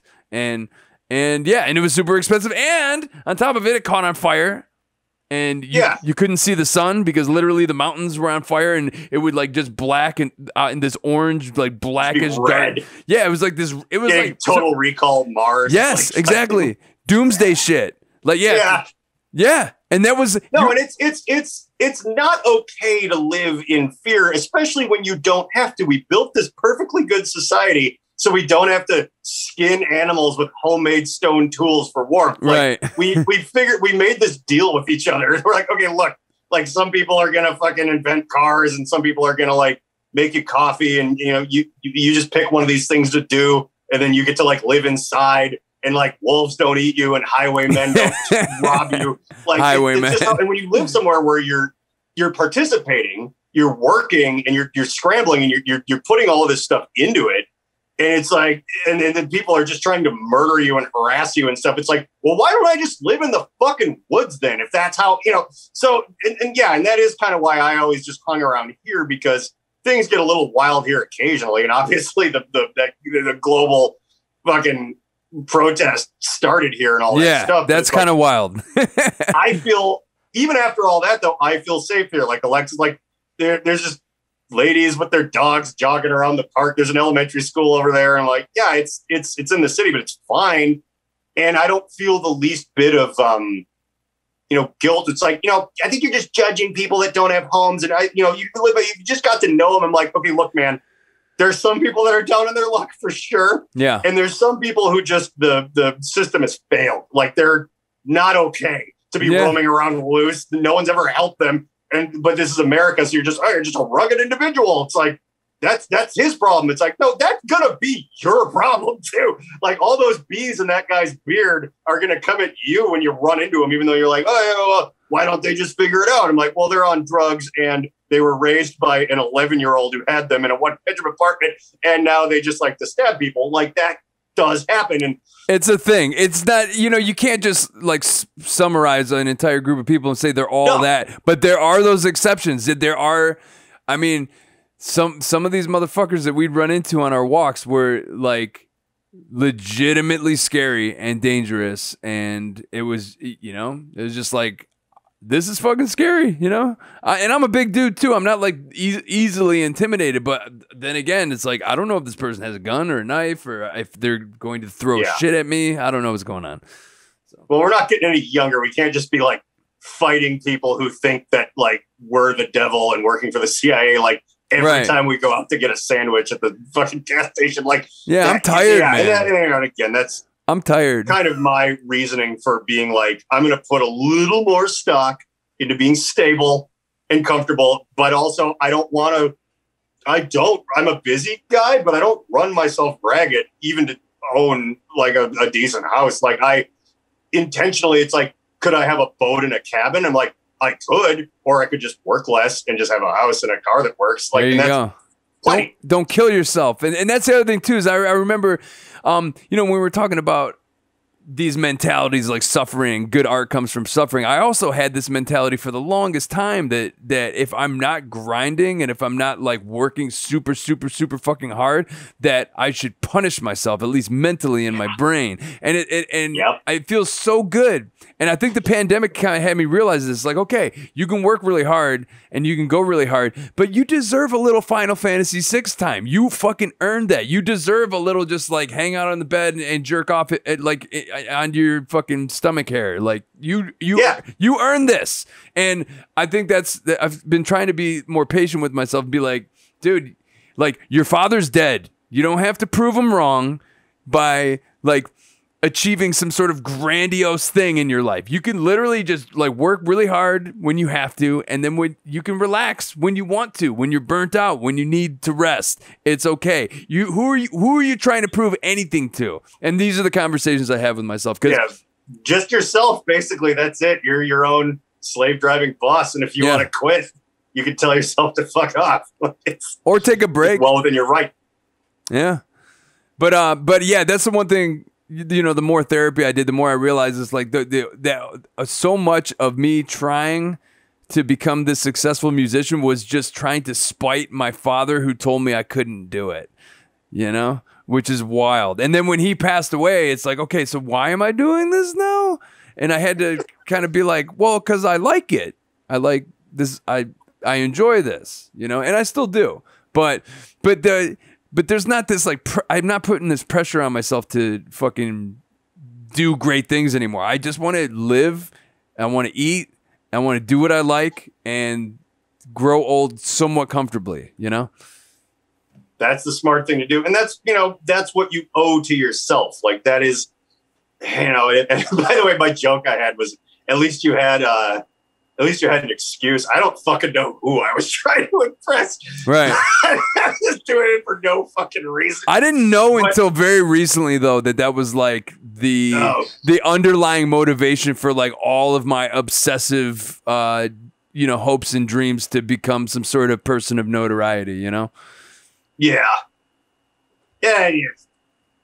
That's very reasonable. And I think, whatever my deep-seated thing is probably similar to, or I would hate for whoever it is to think, maybe just other people I went to high school with, or who fucking knows, to be like, oh, hey, look at that guy. He's doing stuff. But I don't know, man. Like living your life happily and comfortably seems like something that if you're looking to make anybody jealous, that'll do just fine on its own, because people run their shit ragged for no goddamn reason, not doing anything fun all the time. And you're like, hey, what have you been up to? Like, I don't know. I started a podcast and I fucking wrote some music for this guy making an indie film, and it was working. It was kind of fun. They're like, whoa! Like I put tiles in bathrooms, and that's it. Like, oh shit. I mean, I liked tiling my own bathroom upstairs, but I fucking damn, like 20 years of that, huh? Sounds like work. So you realize you're like running yourself ragged to try to be like, I gotta be bigger than what I saw on MTV, and you're like, but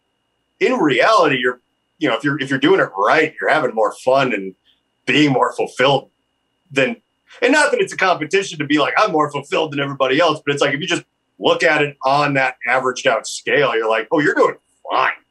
Like, and there's no reason to beat yourself up for not fucking being like, yeah, but how come I don't have the #1 thing on this and whatever? It's like, did you have fun doing it? Like, it's like, well, then you need to be grateful that you were able to do something you were having fun doing, and just figure out a way to enjoy that. Because, man, if you think of how the animal kingdom and 2 million years, maybe-ish of human existence, how fucking cutthroat, terrifying, short lifespan, whatever, like the moment we're living in now, if you can kind of just like do shit you enjoy and have people you've never met go, hey man, that's cool. Like, dude, that's great. Yes. That's what the fuck could you possibly ask for? You have spices in your kitchen that people used to have to sail around the world to get. Like, everything's going pretty good. Yes. You really take some stock in it. See, and this is shit I need to hear. It's that perspective, and that's why I enjoy doing my little podcasts. Is because I talk to people that I know, I talk to people that I don't know, but I always get little nuggets. The spice nugget you just gave me, people used to have to fucking sail around the world to collect that shit, and I have a whole fucking cupboard full of it, and all I have to do is go 5 minutes to the store down the road to obtain these items. Himalayan sea salt, just bought a big fucking thing of Himalayan sea salt, man. Crazy. It's crazy. Yeah, it's like not even $2. Like crazy. Turmeric, like they used to have to go to Egypt and fight people with swords. Shit. Like it's $3 a cup. Yeah, it's good for you. And it's funny too, because I found myself complaining about the price of these organic spices without even like having this conversation. I'm not going to complain about that shit anymore. Just saying. No, this organic turmeric is way more expensive at Sprouts than it is at Kroger, Yeah, it's like, I gotta go. They only have this at Whole Foods. Come on, Neil. Look at me. It's like, yeah, but did you have to ride on an elephant for like 3 weeks in the mountains? No? All right, then. And you're fine. Oh, geez. So, hey, on this note, I preferably don't like to go over 2 hours on this thing. We're getting there. Yeah, I think we kind of came around to the beginning anyway. I think we kind of got back to the whole gratitude of living your life, that we almost kind of started on. So, but that being said, I would love to do this again and have a part 2, because I'm sure you and I could bullshit for many hours. I'm just I've done like during the pandemic, I did enough of these like 4-hour episodes of the podcast, and I'm like, who would even listen to this for 4 hours? Like usually 1.5 hours is, I think, my sweet spot. I think that's I try to keep which your setup is actually far more professional. But I try to keep Rum Dumpster at about 1:30. Yeah. Because it really starts getting, especially if we have a lot of guests that don't drink, but we have guests that do. That last 25 minutes starts being like, hey, $5, get out of here. Like, I don't know what the fuck's happening anymore. I'm watching it. Like, I don't remember anyone saying this, and you can't even hear it right. Like, yeah, so they have 1.5 hours. That is a good spot. It's 90 minutes. That's a delivery fucking shift. It's something you listen to in your car. Like, you're making somebody stay better.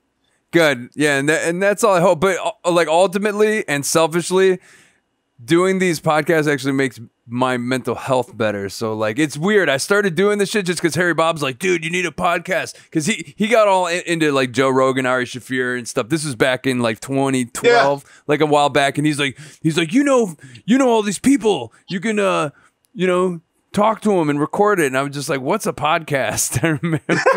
I remember we were driving around. He would rejoin the band periodically to do certain tours we got offered. Like we have like a Rolodex. Like the band Downtown Brown essentially is like a collective at this point where we just have a Rolodex and we get offers and I just see who can do it pretty much. So, yeah. Well, you know what that's called if you're not being so humble, it's called Neil is Downtown Brown. That's what that is. That's weird. And you have your usual suspects. I should say though that I will say that Harry Bob is right. It's funny too, because I kind of got entry leveled in not as long ago, but kind of through Joe Rogan. I discovered Tom Segura, Bert Kreischer, like all these other people who I like listening to, Doug Stanhope. Doug's great. Like, and they all have podcasts and stuff, and I like it. But I do say that out of a lot of people I know, I'm really glad you went this way, because I think that that you're the right kind of guy where you have all these stories and you're funny and you yell, and I probably the same way some people feel. I'm glad John Wheeler's a dickhead on the internet now because we can still watch him that way. But I feel that way about you. Oh, thank you. I'm just like I want like Neil P would be wasted not being having a TikTok page and a podcast and stuff like that. It would be like all that good stuff, all the people all your takes on things, all the yelling, all the weird, like even in particular I think it was on Instagram or something. I saw the clip of you and Ron. Who was your one bass player that was really weird that you just had on? Ron. And your clip was just this Adult Swim bumper acid fever. Like just all, I'm like, yeah, the world needs that. I need that. And so I was like, if you hadn't gone this way, it would have been disappointing. Well, that's just what happened when Ron is around. He talks about he's like, I got my storage unit in this shirt I found after my divorce. And he just like, he literally is an alien, dude. That guy doesn't. Yeah, you're a magnet for aliens. I mean, you realize that, right? Like, yeah, dude. It's fun. That's why he was there, is because of that, though. So, I mean, I'm just trying to suck your dick a little. I mean, I'm glad you're doing this, and I would like to be on it again. And I will gladly, any clips you want to make, I'll fucking share and try to make weirder. And I like it. I like the whole thing. Oh, thanks, man. Well, and that's the thing too, is when I saw you were on TikTok, because you commented on something and I wasn't following you yet, and I'm like, oh, John Wheeler's on TikTok, because I know you're a great videographer and you're a great video editor, and I know you're funny and I know you're smart. So the same thing happened to me. I'm just like, yeah, fucking TikTok needs John Wheeler. So what? No, seriously. So while I got you here, plug your shit, because we're doing this is a thing. My branding is the Alchemical Cocktail Lounge. Although I think you can just look up John Wheeler, Reverend John Wheeler, and probably Google will direct you. But yeah, I have a YouTube page where I have a few different things, a podcast, and a couple of like shows, basically. One's called I've Never Thought About It Like That, where I almost make like a weird educational program, but where I'm yelling about Bigfoot or propaganda or some shit, and like aliens and just being weird, because it's like I have enough room for a green screen and I have all this camera shit, so why wouldn't I? And my TikTok's the same thing, Alchemical Cocktail Lounge, and Reverend John Wheeler, whatever you put in there, and it's just little clips of that and stuff that it's weird where it was like YouTube's the main thing, but it's like almost like TikTok is like its own platform to make weird, which we brought up, but your own short form art insanity works really well on there, and it's super fun, and I'm all about it. So that, like, those two video platforms are a thing that I'm super into pushing content and nonsense out onto. And of course, if anyone out there needs, my dance card's a little full, but if you need any audio mixing or fucking video stuff produced, I can do that too. But I'll get back to you when I can. But mostly the funny stuff's important, I think.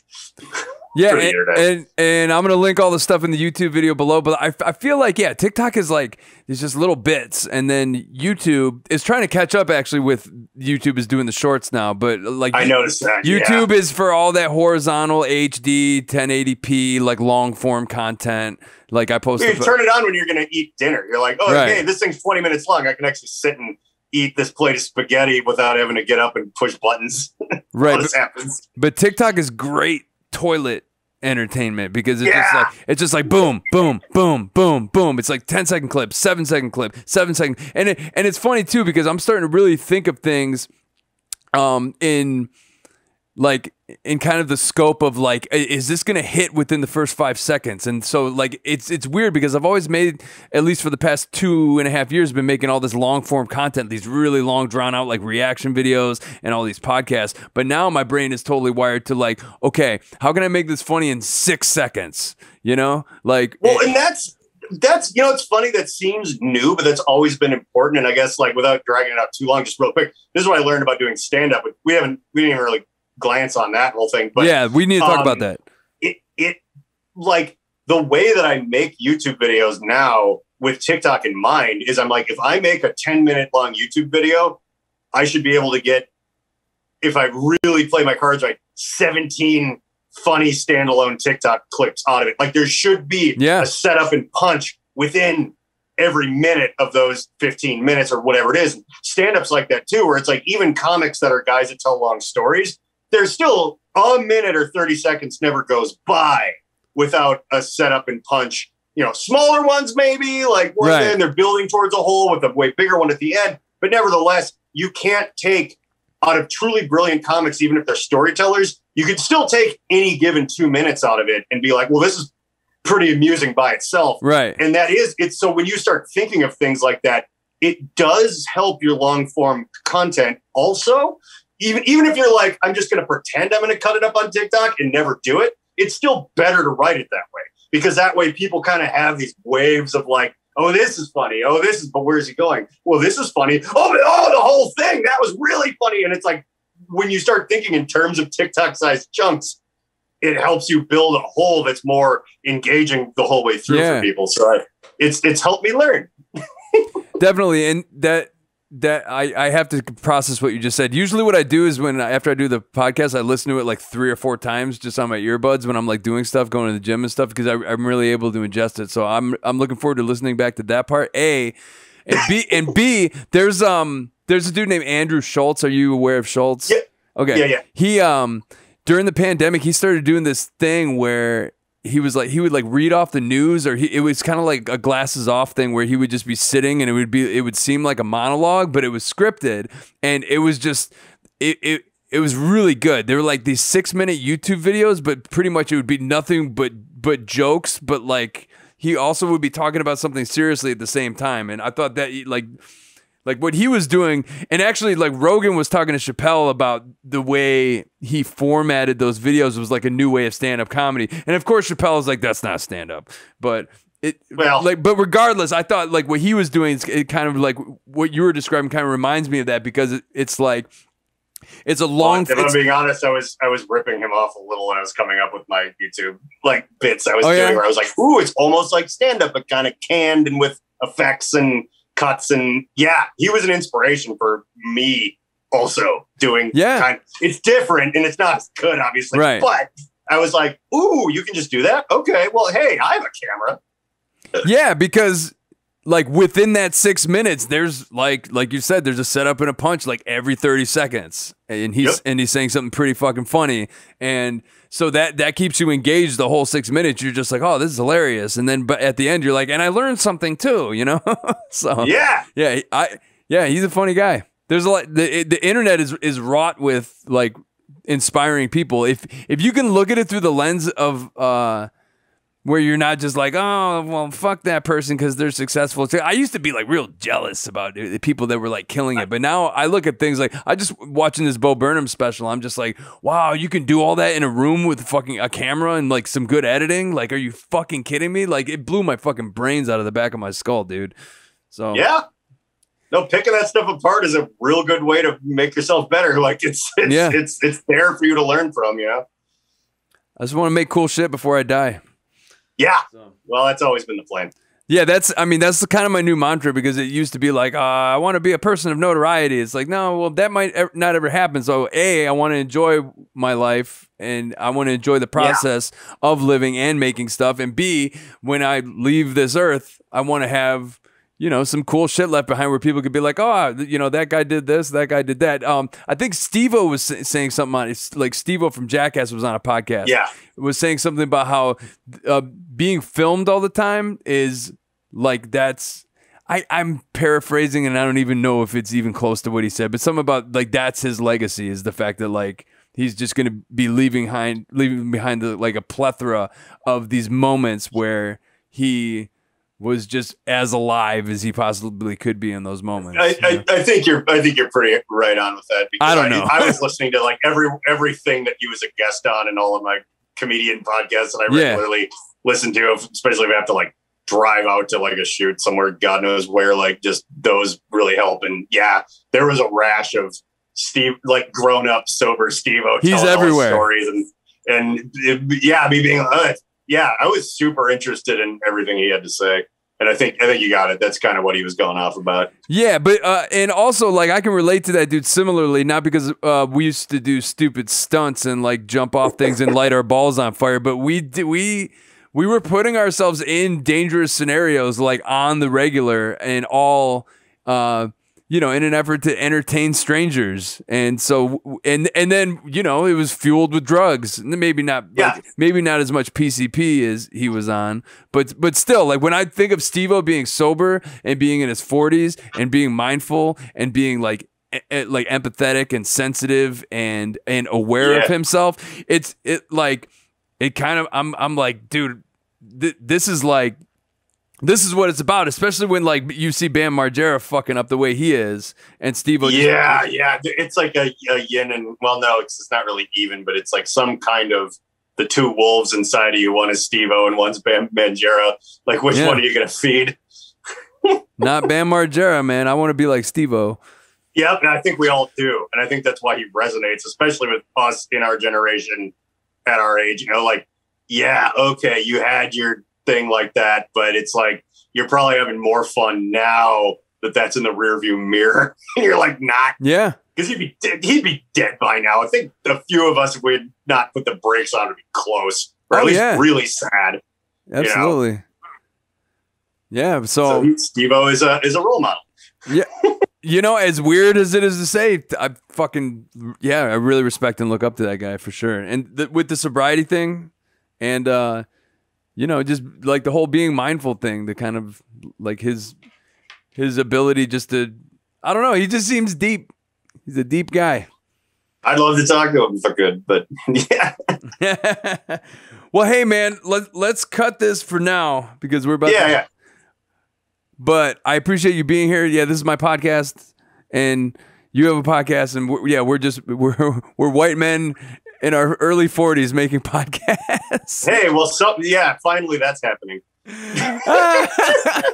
But in all seriousness, I didn't think I'd make it to 30. So being 40 is like a gift in a weird way. It's a little bonus. And I'm glad you and I could catch up a little bit. And and I will be following you on TikTok. And I'm hitting the switcher right now. I don't know which camera's on who right now. I'm just kind of pressing these buttons.